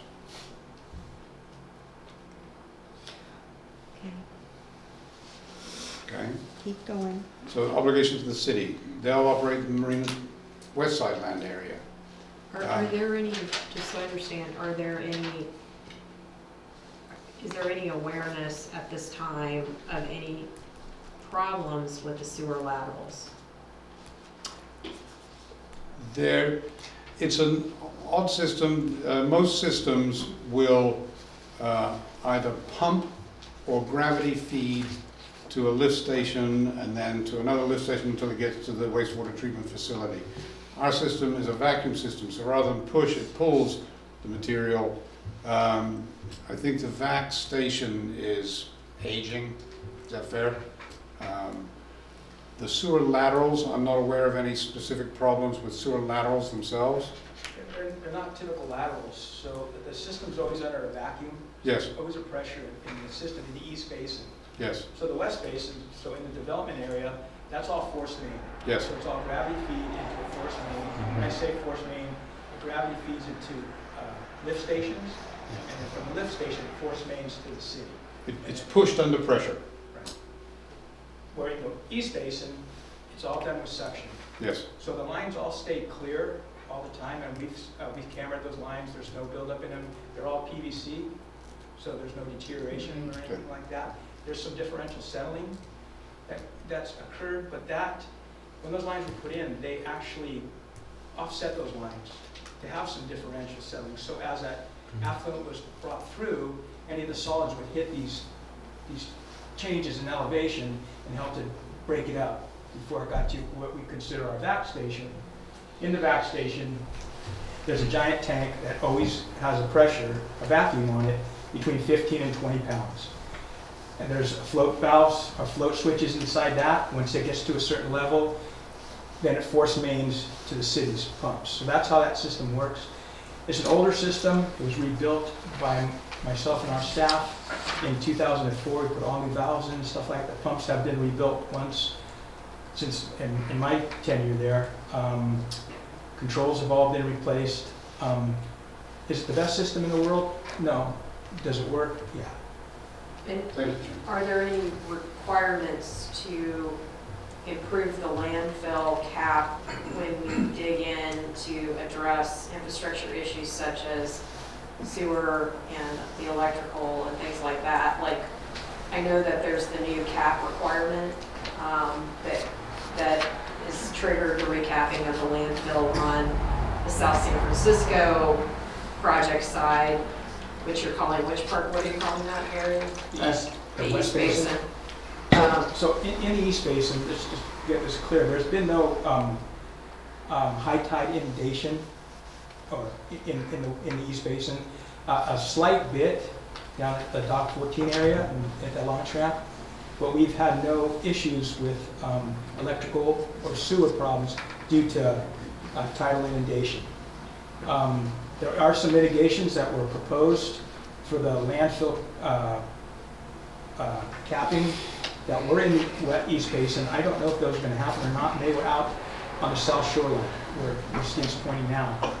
That is going to happen by the contractor as part of the work that's currently going on. Get in and repair cap in this area. But I guess the question is, like, if we went and talked to the water board and we told them that we were going to be doing a project to replace, say, the sewer laterals or the electrical, would they then come back to us and say, okay, fine, but you've got to recap the landfill up to modern day standards. You can't just do the same thing that was done initially, which wasn't doesn't meet the EPA standards or whatever the water board standards are for landfill caps today. I'm just wondering what the responsibilities are for addressing the cap. So typically, the utilities that we found have not been in the garbage when we've had to do a repair or something, when we have dug them up. They are above the clay cap, and we've been able to repair them in-house. We haven't had to penetrate that clay cap. I know when WIDA did the construction there, they penetrated the clay cap to put in some of their utilities, and I don't know what the specs were for them to replace. But they didn't have to come into the whole East Basin or the East Land side and repair everything. The wetter work, that's correct. Extended from about here, was basically out like that. Well, that's kind of in the East Basin. Yeah, that's what I'm saying. They didn't have to do the East Land side. So that part hasn't been brought to modern day cap requirements. The only cap repair needed that we're aware of is in this area, and the developer's taking care of that. But I thought the water board said that they wanted the whole thing recapped eventually. I haven't heard that. That's what they said. I haven't heard that. Okay, obligations of the city again. If the district is required to vacate this harbor master's office, the city will provide us with suitable space. The city is solely responsible for protecting against sea level rise, landside inundation, protecting against inundation caused by landfill subsidence, for corrective actions necessitated by subsidence, unless we've done something dumb like, I can't even imagine what it would be. And the city is solely responsible for meeting any of the standards in this area that are imposed by other agencies. If there is any sort of concurrent responsibility to determine if, then we would need to confirm how that works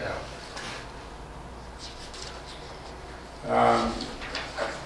The obligations of both parties, the district general manager and city manager will meet regularly, prepare an annual report, will maintain and manage compliance with the operational performance indicators, and will share the maintenance when it's the most efficient thing to do. The district for water quality, I mentioned generically that the city is taking responsibility for water quality in the marina. We're responsible for our actions and those of our tenants. This is the sort of thing where maybe a bilge pump kicks on and spills dirty water into the marina. This is the sort of thing that does happen.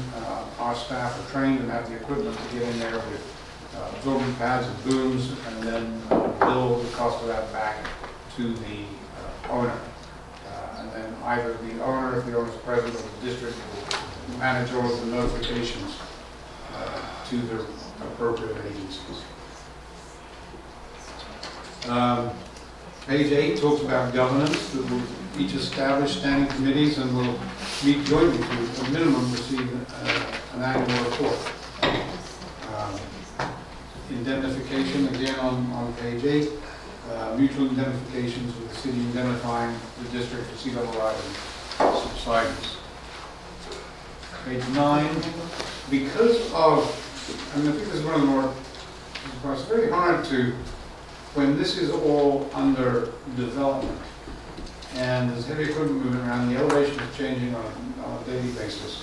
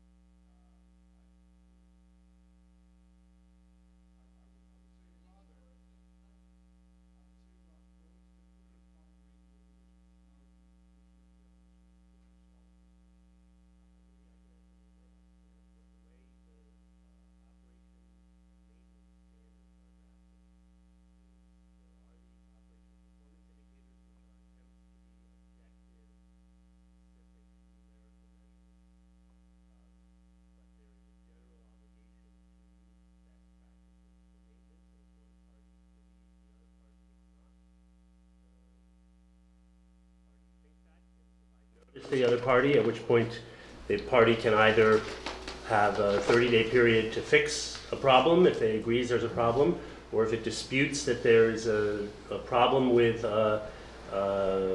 we don't agree on what the right standard is for operating and maintenance of the property, the party claiming a problem can commission a study from an independent third-party expert agreed to by both sides, who will issue an opinion as to whether or not the party is in fact maintaining the property properly or not. So that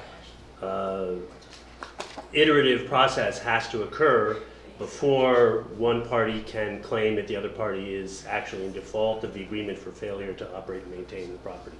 So it's done our best to create a situation in which disputes can get resolved informally, but there's a mechanism for a third party to weigh in if necessary, all before a breach of the agreement.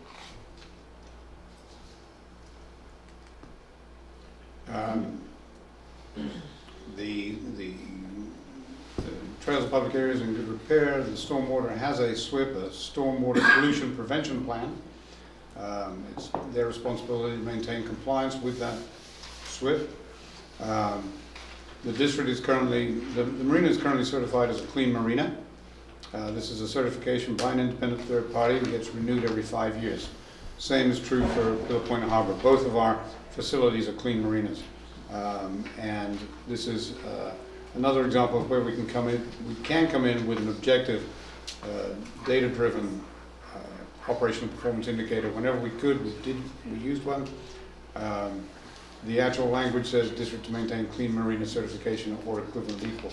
We don't know, for example, that in 10 years the clean marina program hasn't morphed into some different name or something else. So we just want to make sure that we continue to do our best efforts at maintaining an environmentally responsible facility, which is what we have been doing.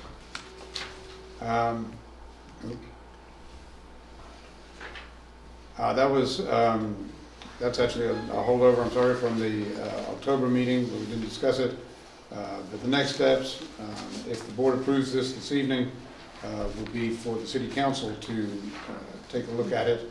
And once the city council has taken a look at it, as long as there are no material changes, we would execute the agreement. Any material changes, we'd come back to the board for further discussion.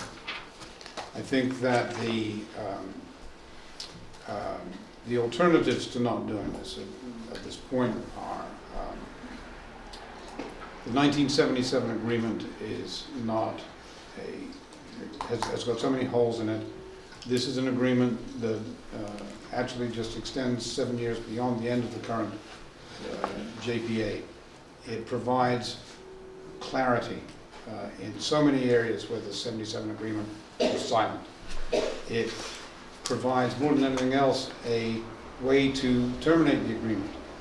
The 1977 agreement didn't have that. So if we were just to ride out the next 8 years, it would, I think, get quite messy when we went to try to figure out how to terminate that agreement. And I think more than anything else, this agreement shows the city and the district working cooperatively to, again, as I said at the beginning, serve the public with good facilities that will be improved and maintained into the future. And that we're in a position to do this. We have incorporated the recommendations of the Dornbush report and tried to address every eventuality that we could think of and try to put in place language or procedures to address those issues that we aren't aware of or haven't yet become aware of. So I think this is a good roadmap forward and protects the district.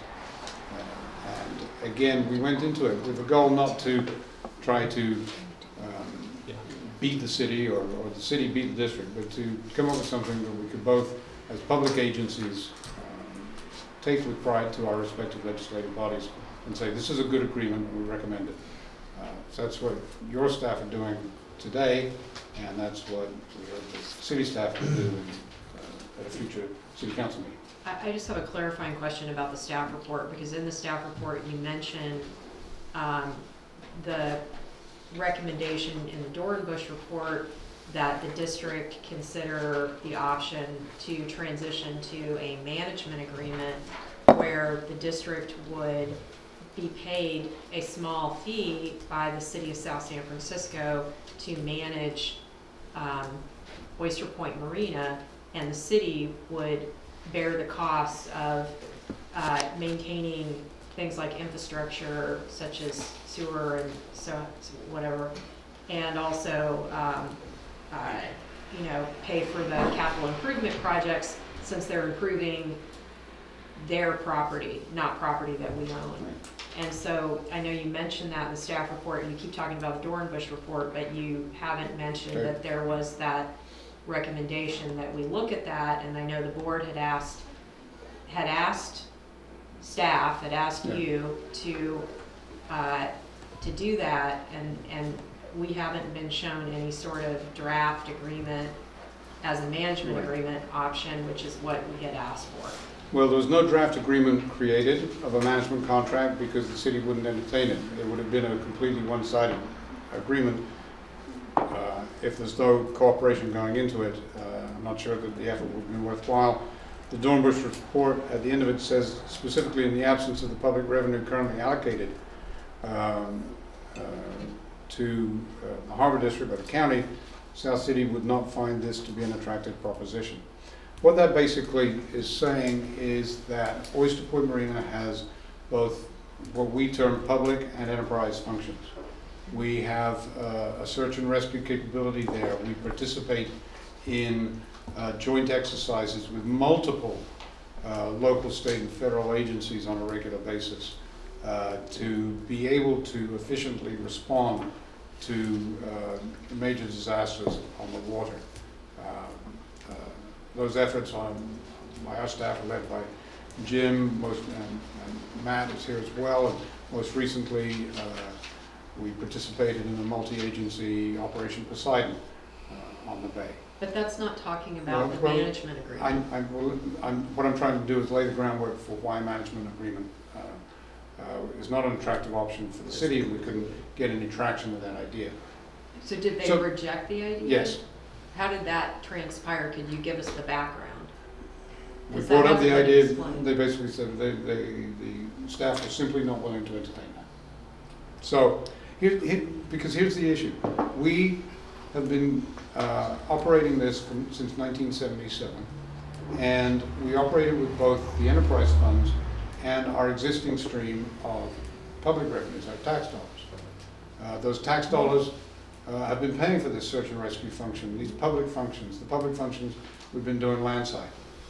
And recently, after we started separating out our public and our enterprise funds, both expenses and revenues, so that we could see exactly where the money was coming from and going to.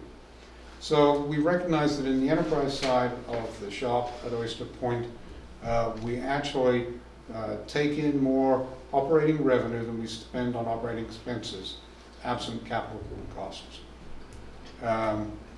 In public, we have about a wash, but it's we spend a little bit more on public than we allocate to Pillar Point out of our public revenues. At the end of the day, and this is sort of mirrored at Pillar Point as well. So we've got an existing stream of money from enterprise revenue and from tax dollars that we feed into Oyster Point and allows us to move forward. I know, but we own Pillar Point Harbor. It's I very understand. different. I understand. If South City were to operate this, they would have that enterprise revenue stream that we currently have, but they would have to look around somewhere else to get that public enterprise stream that we have baked into our way of doing business. They don't have that, so they don't. Where would they get that money? We've got that money. We've been using that money for these public purposes.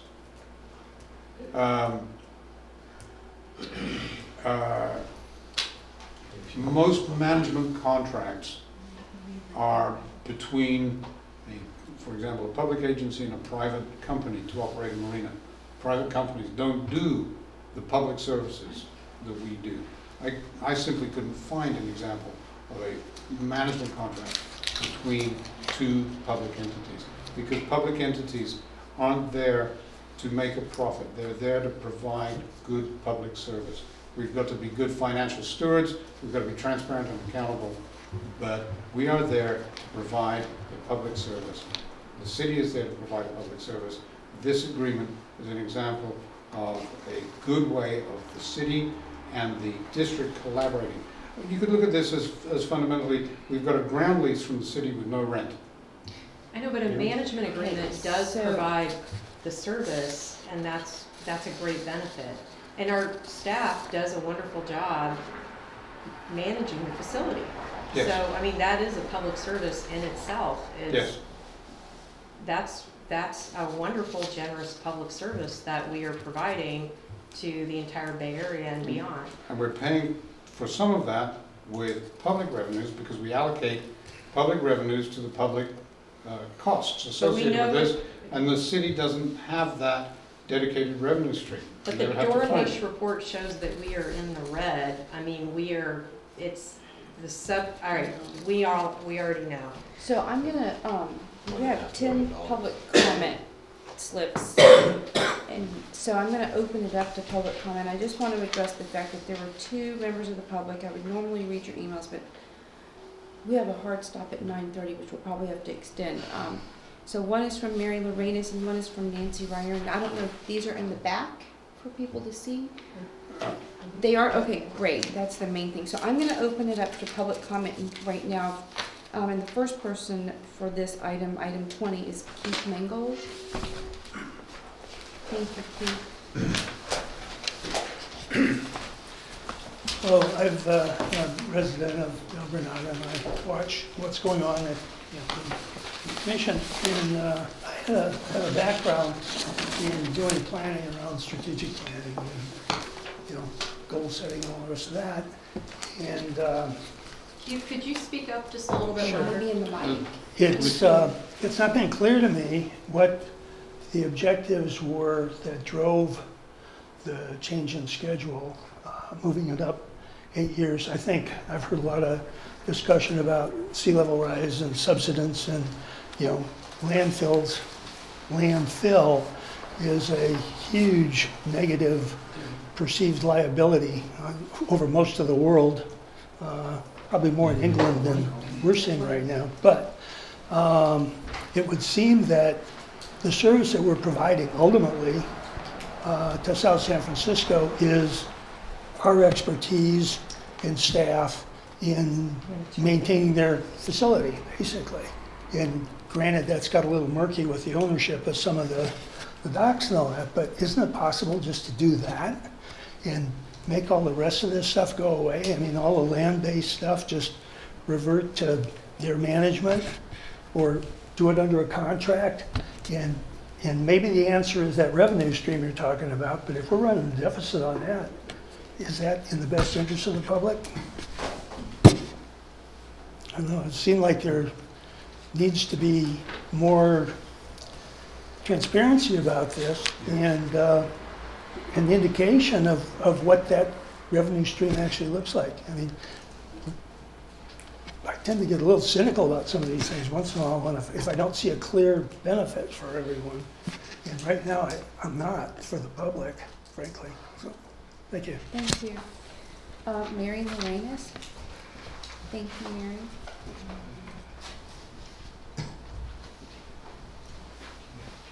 It's on? It's on.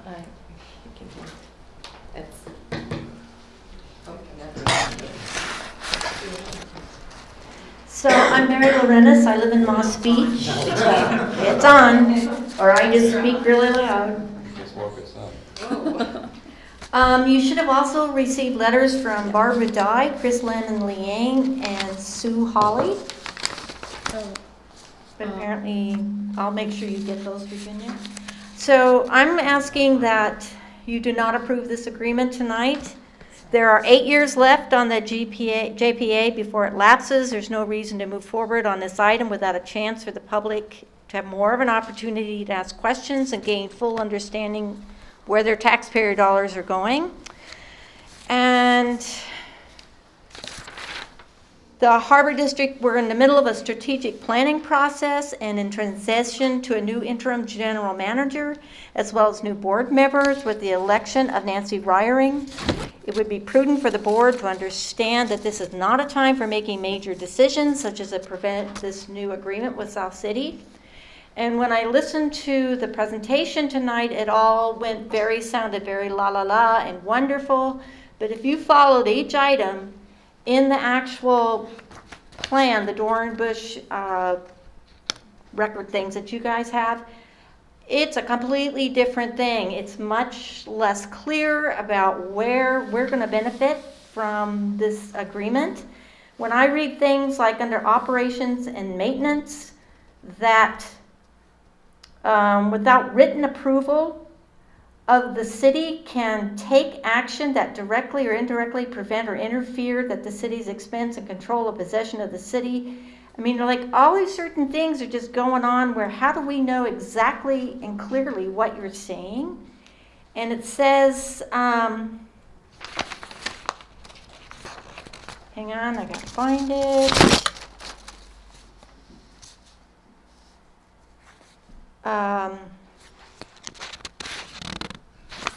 Regarding the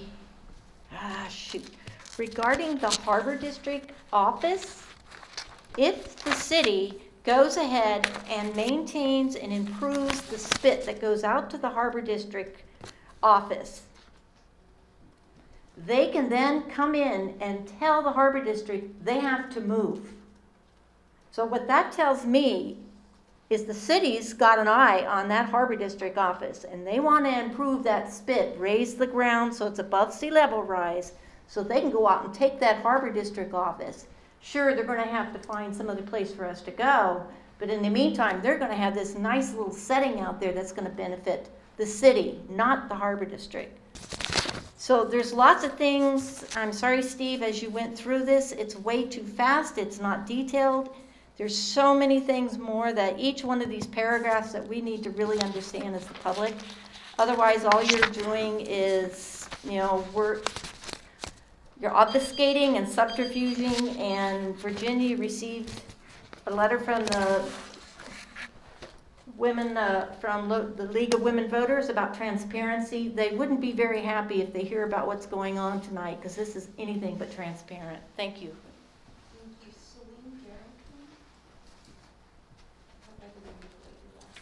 That's okay, it happens all the time. So my name is Celine Jurakin, and I am a liveaboard at Pillar Point. I've been living there for 5 years now. And I must say I'm a little bit jealous to see what's happening at Oyster Point and not at Pillar Point. I wonder when was the last time you guys walked on the docks at Pillar Point, especially on A, B, and C docks, where my boat is on C dock. We could definitely use $5 million to repair those docks. When it's foggy and misty, and I know it's not the weather right now, but it's so slippery that I pretty much almost fall all the time.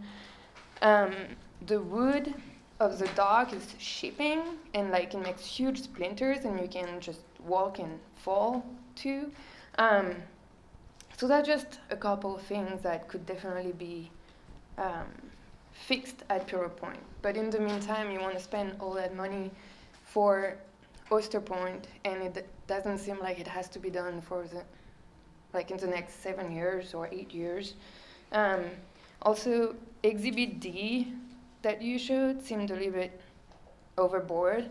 Have you gone to the bathrooms or the showers at Pillar Point? There is in the women's shower, for instance, the heater hasn't been working for a long time, and yet you see that everything will be fixed in 30 days for Oyster Point. So anyway, I just wanted to say that I feel like a lot of money could be wisely spent for the Pillar Point facility, and it's almost kind of left over. And when you have to fix all of this for Oyster Point, what's going to happen to Pillar Point? Is the money that I pay for my rent, is it going to go towards Oyster Point and fixing the faucets over there when we could definitely need some of that? There is also, one of the exhibits was saying irrigation for landscape at Oyster Point, when the entire area at Pillar Point is covered of invasive species that could also be changed. So anyway, just wanted to raise that point, and there's people like us who live on the dock and could definitely use some attention and improvement for the facilities. So, and I love the staff at the harbor at Pillar Point. They're amazing, and there is so much they can do. If there is no money to fix a heater or to fix something, it's not going to happen. So that's what I wanted to say. Thank you.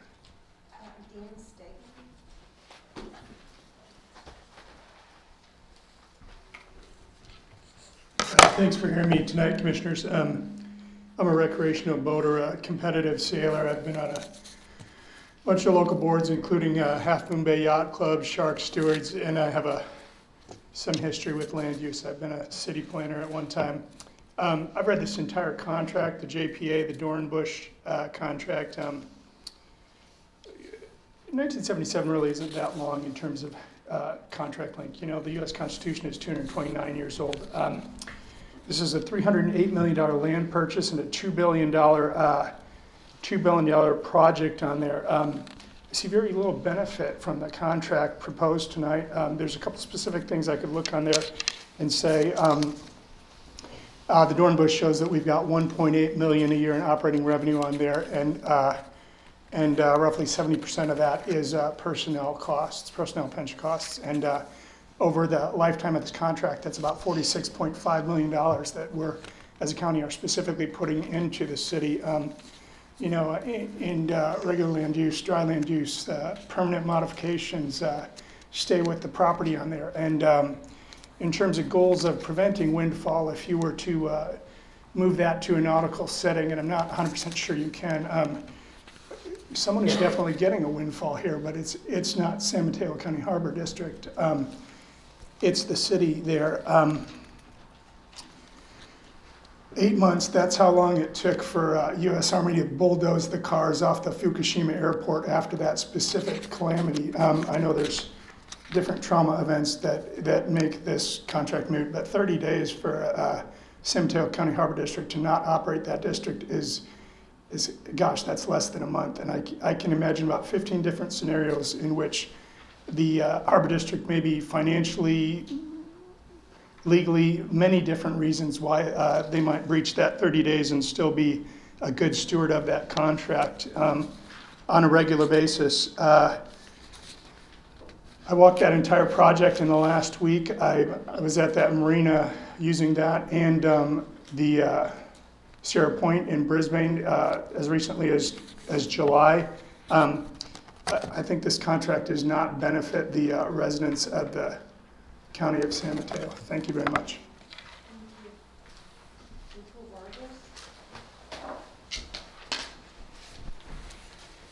Good evening, Commissioners. My name is April Vargas, and I live in Montera.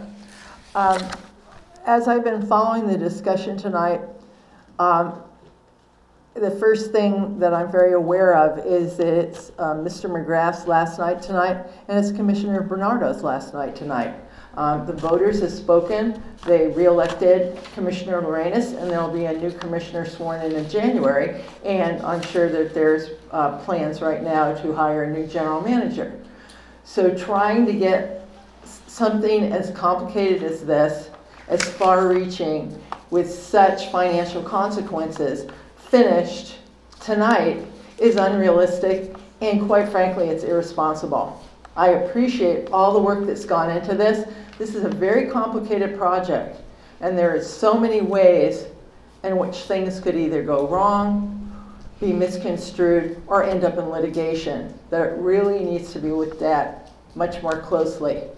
I understand that the city of San Francisco would certainly like to have the operations and all the maintenance work paid for by the Harbor District, they won't have to pay for it. But what is the San Mateo County Harbor District going to get out of this?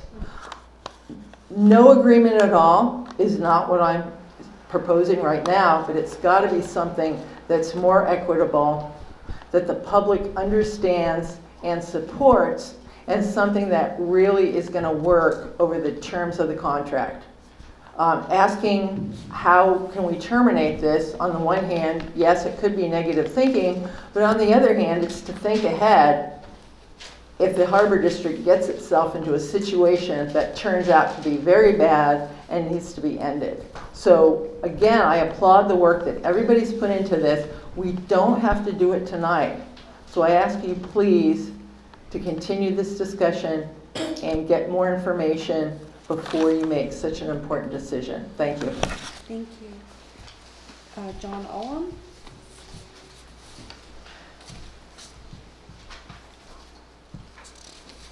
I have an audio to play for you, or was going to, but it's not going to work through this system. It'll screech everything.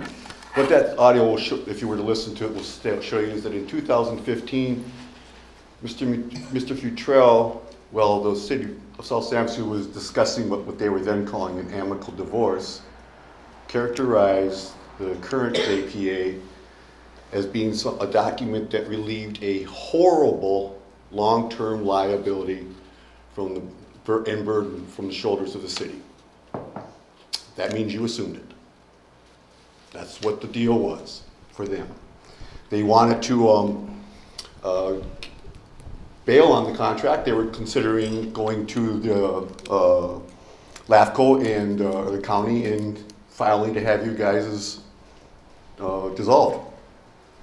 And while there could be good arguments made for that, the city manager and the more level-headed people on the board quickly shut that down because the Harbor District finances the operations and subsidizes the operations out at OPM and has for 20, 35, 40, 50 years, something like that.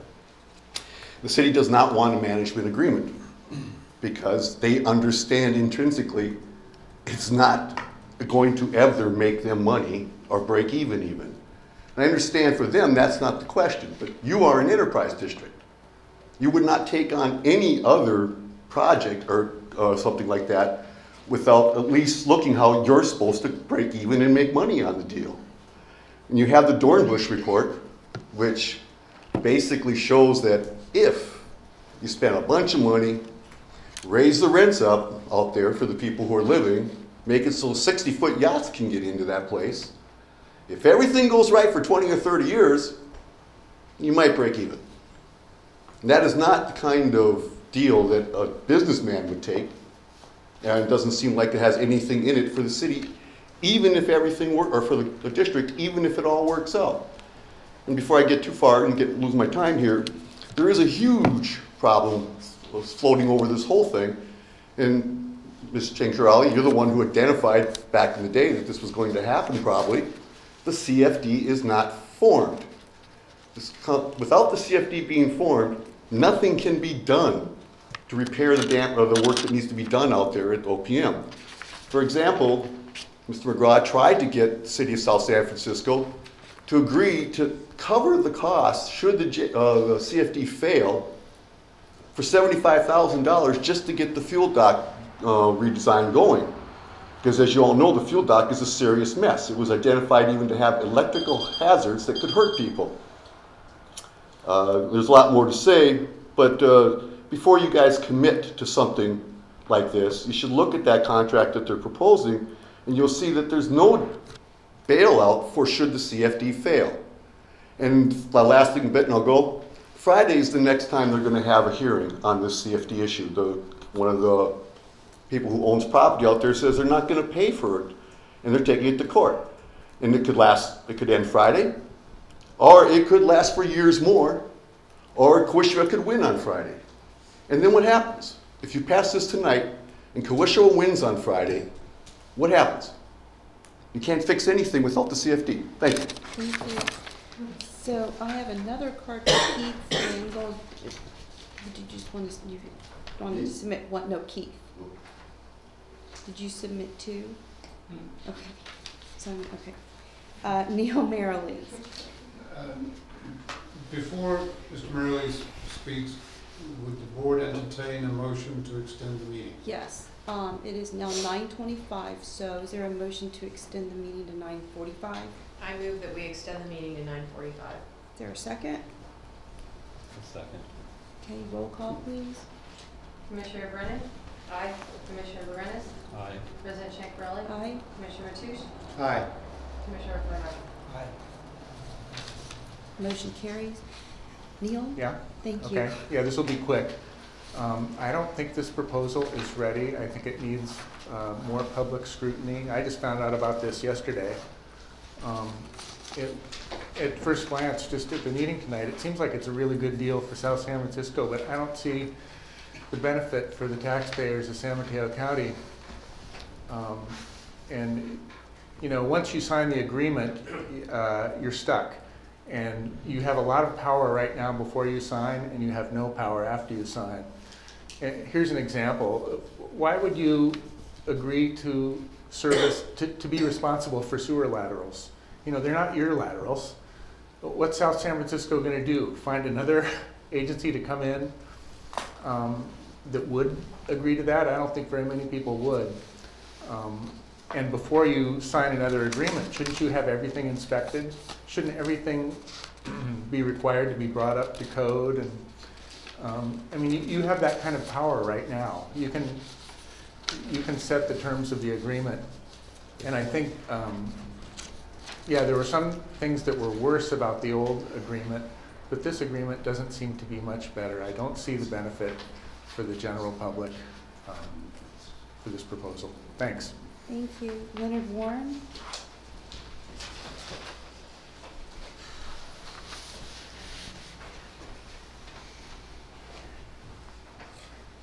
Good evening. I'm going to try not to repeat things that other speakers have said, and I'll say that I pretty much agree with everything you've heard from the other speakers. In a sense, this is a lame duck board, and I want to give you a little bit of history. When I got elected in 1997, there were 3 of us who got elected. We took over the Granada Sanitary District Board. And on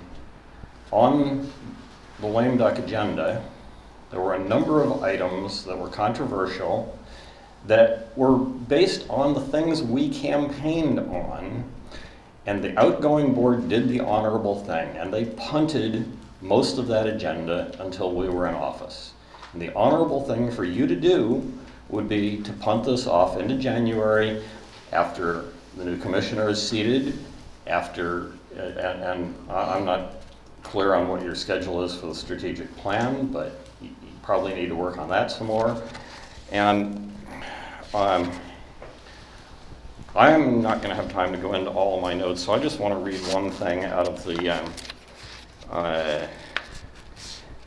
staff report that Mr. McGrath didn't read. And so everything that he said is smoke and mirrors to cover up this one particular point.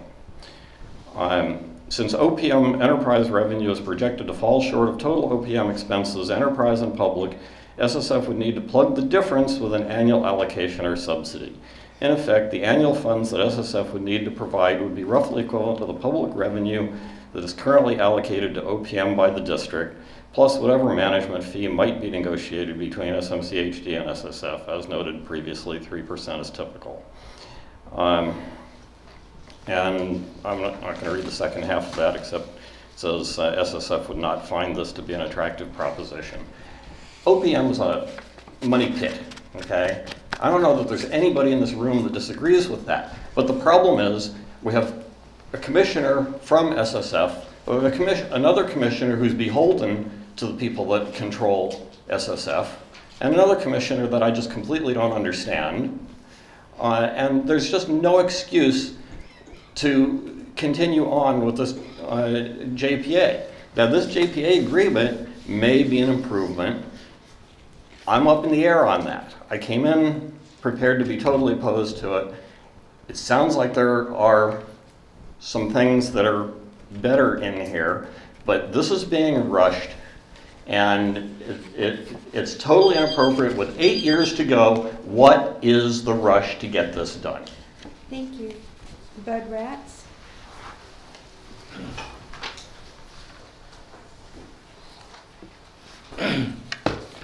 Thank you. It's been some time since I've been here. I've been traveling and so on, and I'm home now. The midterm election emphasized the importance of citizen participation. And I would like to compliment you, the commissioners, for your additional commitment. When you were elected, you took on the duty and the responsibility to assure that the citizen taxpayers of San Mateo County, that the resources placed in your trust are used for benefits consistent with the founding documents of the Harbor District. I have spent considerable time reviewing the proposed memorandum of understanding and find it much improved, but incomplete, conflicting, and lacking clarity. This is obvious from the discussion previous to my comments. The district has no reason to rush the revision of the existing documents.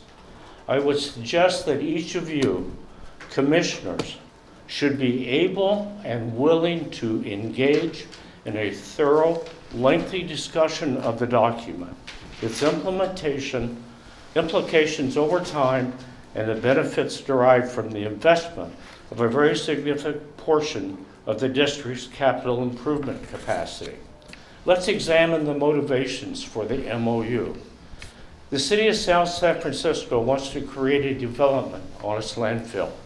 The development wants to use a new modern marina, promenade with restaurants, hotel overlooking the waterfront.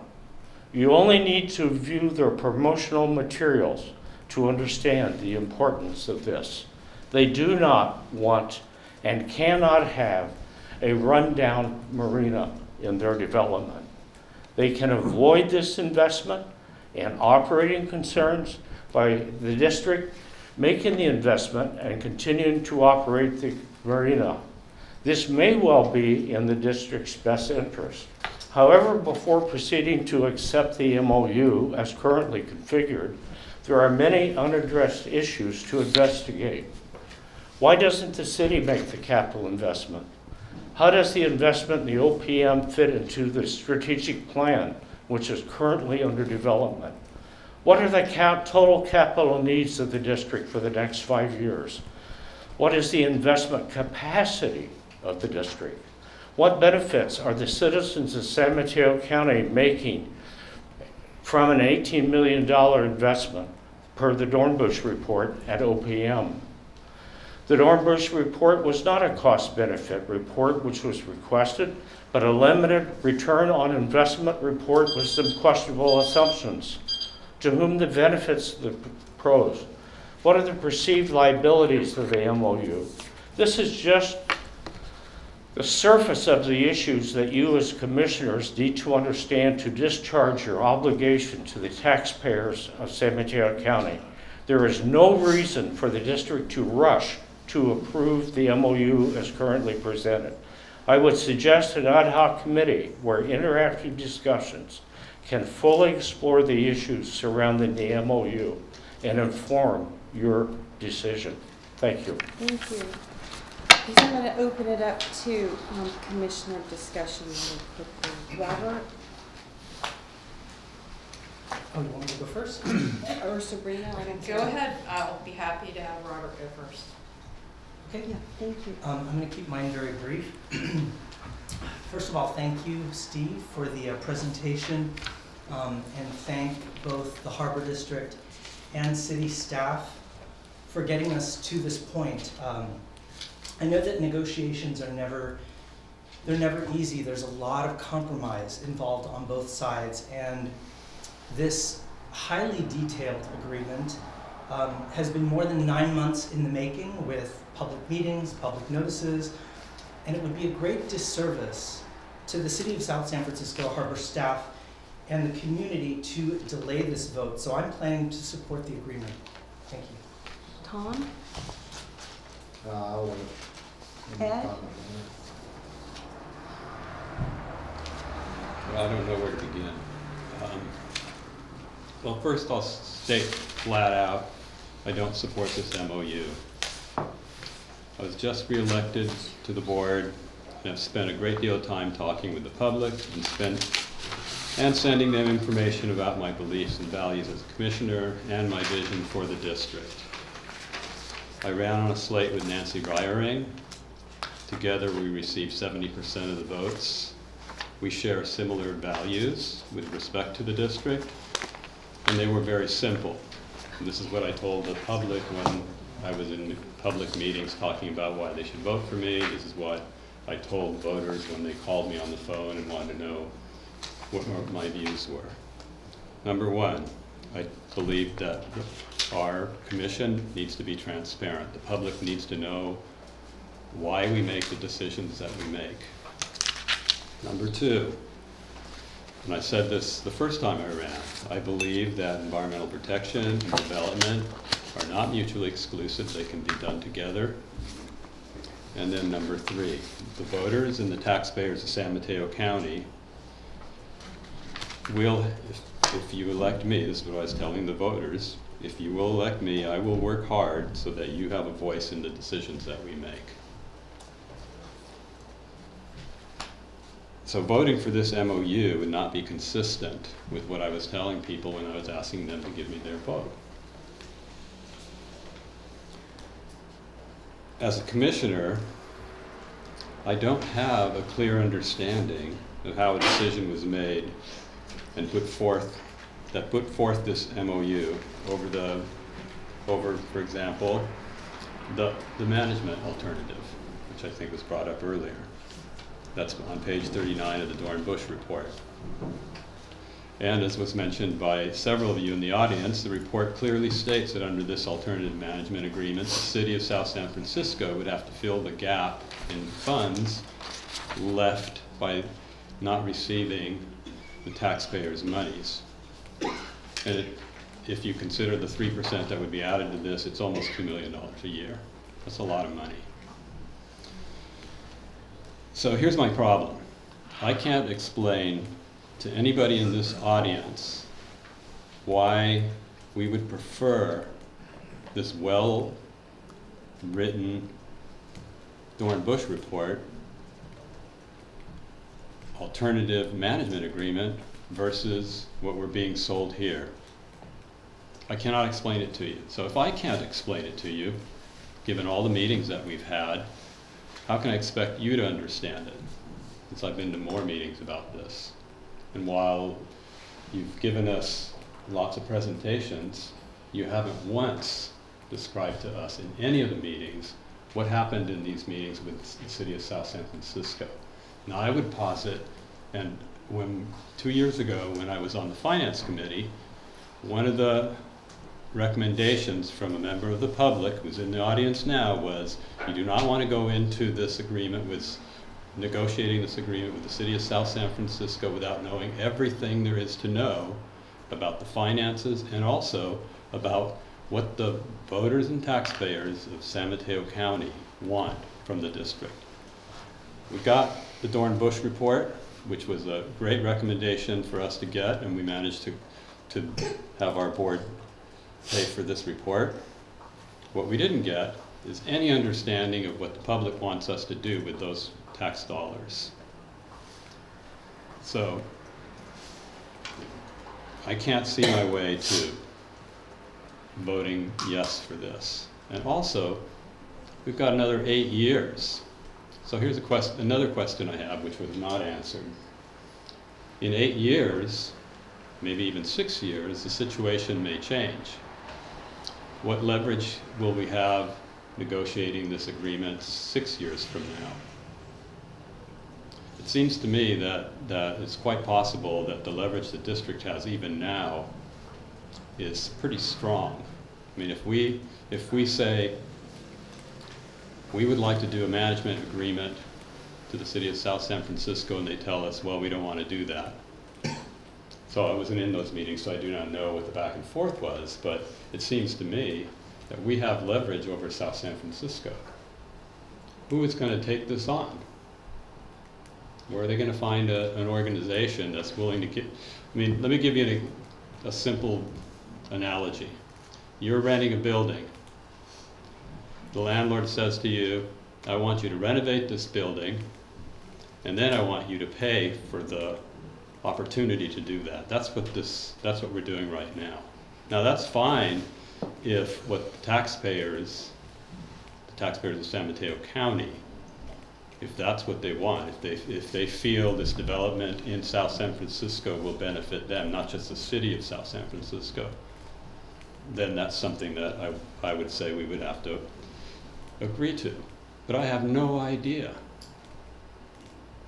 So I suggest that this board wait until we gather in a little more information from the public to find out do they want this? Or is it just a few of the people that were in the negotiations that want this? That's not clear to me. Sabrina? Thomas, welcome to. Do you want to go now or do you want Well, I think you're gonna have to decide if we can get anything done in 4 minutes. Well, we can extend the time until 10. Is there a motion to do that? Because we still have another item which I think is pretty important, which is Johnson Pier. So is there a motion to extend the meeting to 10? Okay. No motion? So moved. Is there a second? Okay, the motion fails for lack of a second. So, Tom, do you want to speak, or Sabrina? We have 4 minutes. Well, I've heard from boat owners, slip owners, folks anxious to set up tackle shop, coffee stands, newsstands, snack bars. People from the yacht club want to see some development and improvement. There's been a lot of consideration put into this agreement on both sides.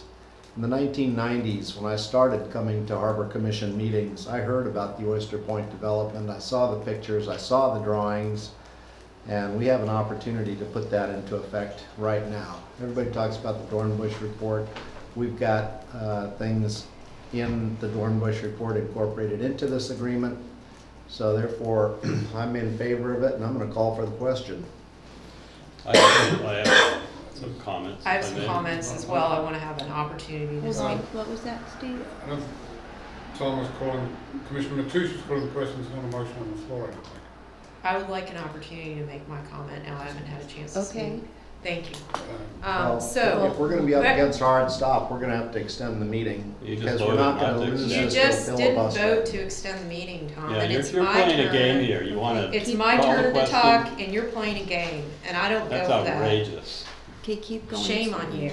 I want my chance to speak there here. a motion There to are extend the meeting? unanswered. No. There are unanswered questions, Well- and I keep coming back to this. I've got here 3 pages, and I've been adding to these notes as this night has gone on. First, I want to thank the public because the public input was very clarifying for me and very helpful. And I also want to thank our staff at South San Francisco because I think you guys do an incredible job. I hear nothing but positive messages about the work that you guys are doing there and the management service that's being provided and the emergency response, all of it. So I want to make it really clear that I think there is a lot of value being added by our staff at Oyster Point. I just want to make that super clear, and I hope that gets back to everybody there because it means a lot to me that message get back. I know how hard you guys work. I've Sabrina, been I'm over going to there interrupt many you for a times. second because So I haven't had a chance to say anything. So I have- is there a motion to excuse me, extend the time to 10 p.m.? Because y'all are trying to run out the clock. I'd like to have a chance to discuss my views. Is there a motion to I haven't had a chance to say anything. Second. Roll call, please, to extend the meeting to 10. Commissioner Bernardo? Aye. Commissioner Brennan? Aye. President Shankrell? Aye. Commissioner Lorenz? Commissioner? Aye. Oh, sorry. Commissioner Mateo? Aye. The motion carries. I'd Oh, like I'm to sorry. finish. Thank you. I just So wanted to say- Yeah. there have been a lot of terms flying around tonight. This is not part of the comments that I've been working on, but things like meet and confer keep coming up.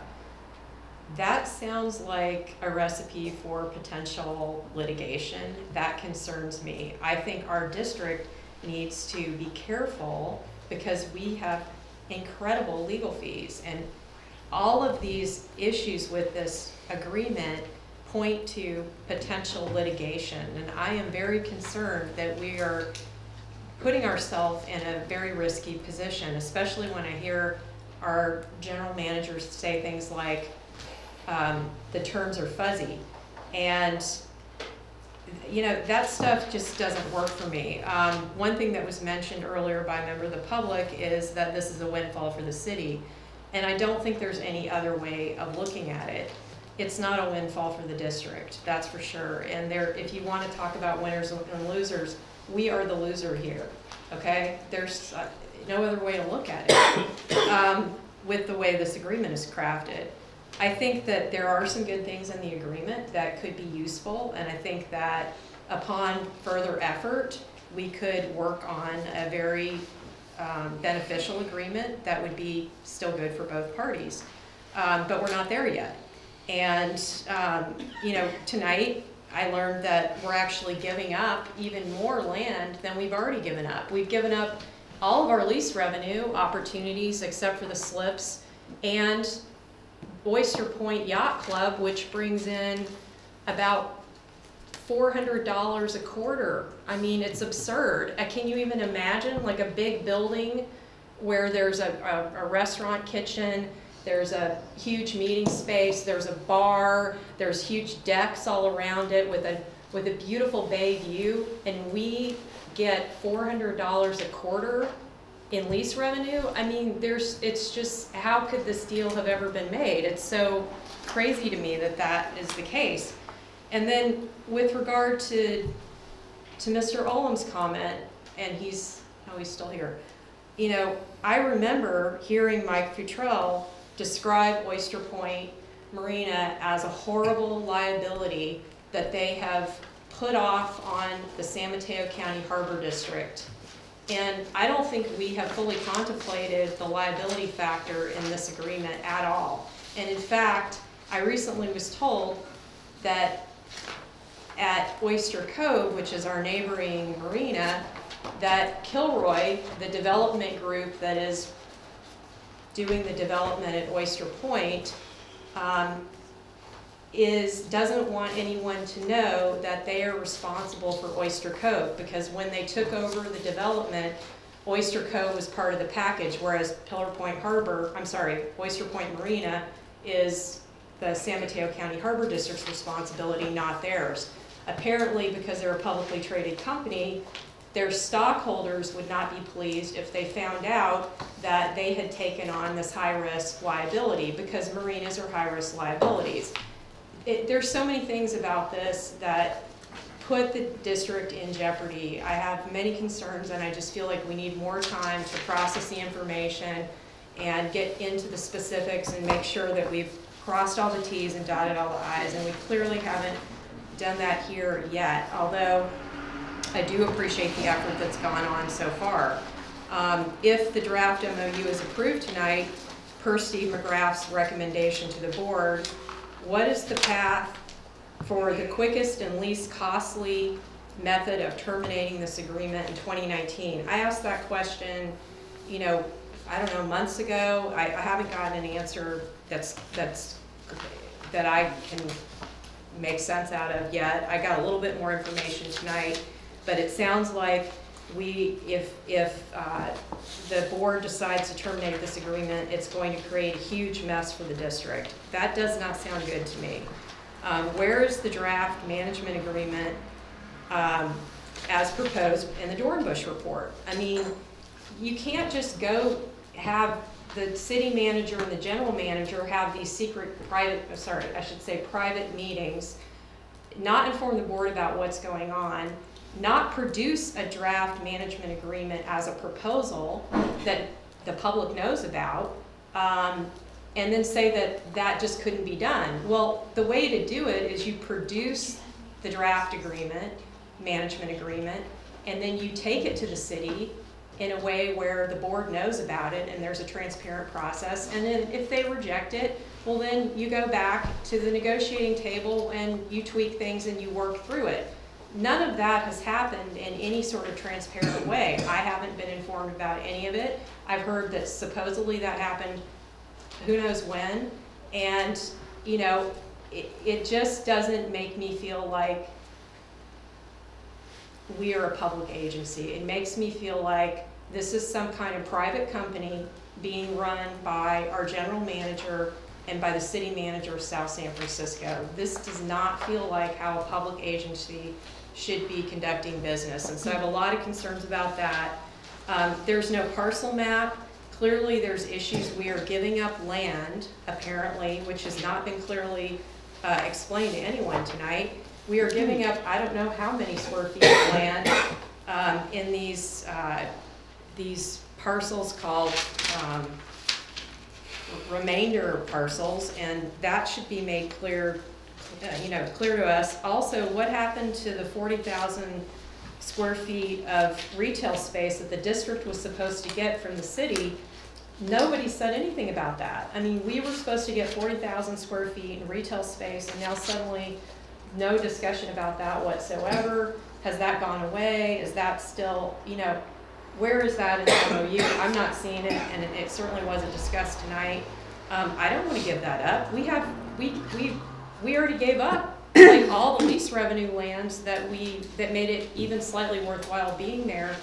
And now we're giving that up, plus we're giving up the remainder parcels. So I need to understand the parcel map.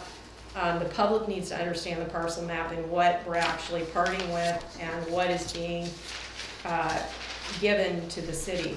As far as BCDC goes, we should probably get in touch with them right away and tell them that we need to get a revised permit, because clearly things have changed so much from the permit that they initially issued back in the 70s that the permit is moot at this point. The permit should most likely be a joint permit between the city and between the district, which they do joint permits because of the nature of what has happened here. And I'm just talking about with the leased lands that we gave up to the developer. And so just based on that alone, there should be a re-permitting through BCDC. I have brought that up over and over again. I brought that up over a year ago.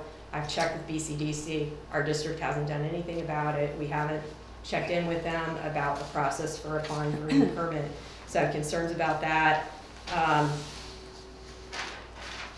So, really want to know a lot about this 40,000 square feet. Because of these concerns and many others that are too numerous for me to even possibly delve into right now. The list is so long after reading the agreement. It was just one thing after another popped into my head, like, well, what if this happened? What if that happened? And there hasn't been any willingness on the part of our staff or council to clarify. I asked for a memo.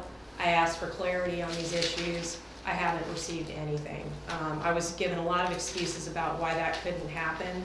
I was told that I couldn't be privy to any of the communications whatsoever between the district and the city. I was blocked from being informed about any of those communications, so that doesn't work for me.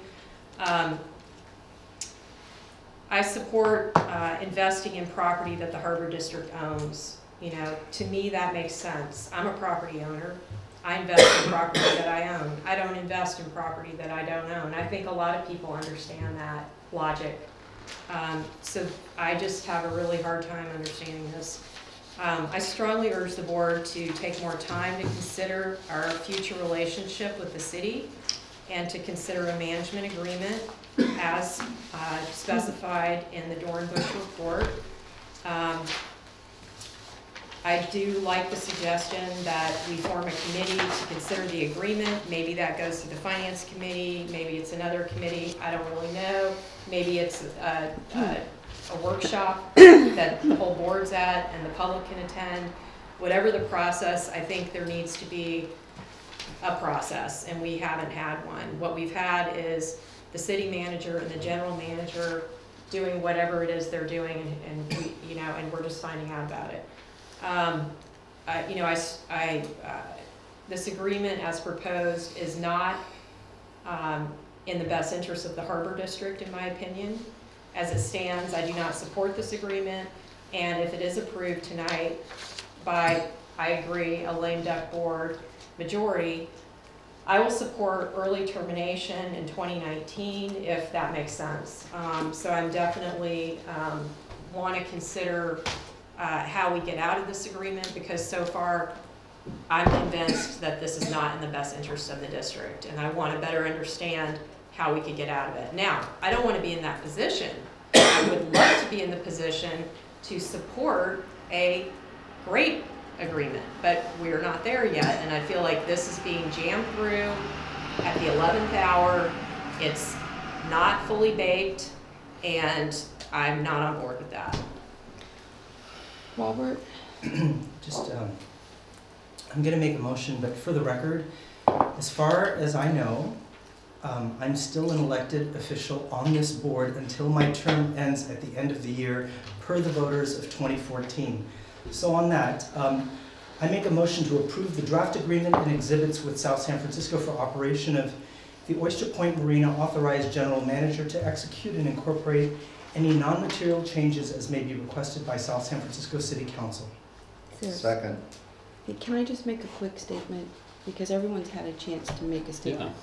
So,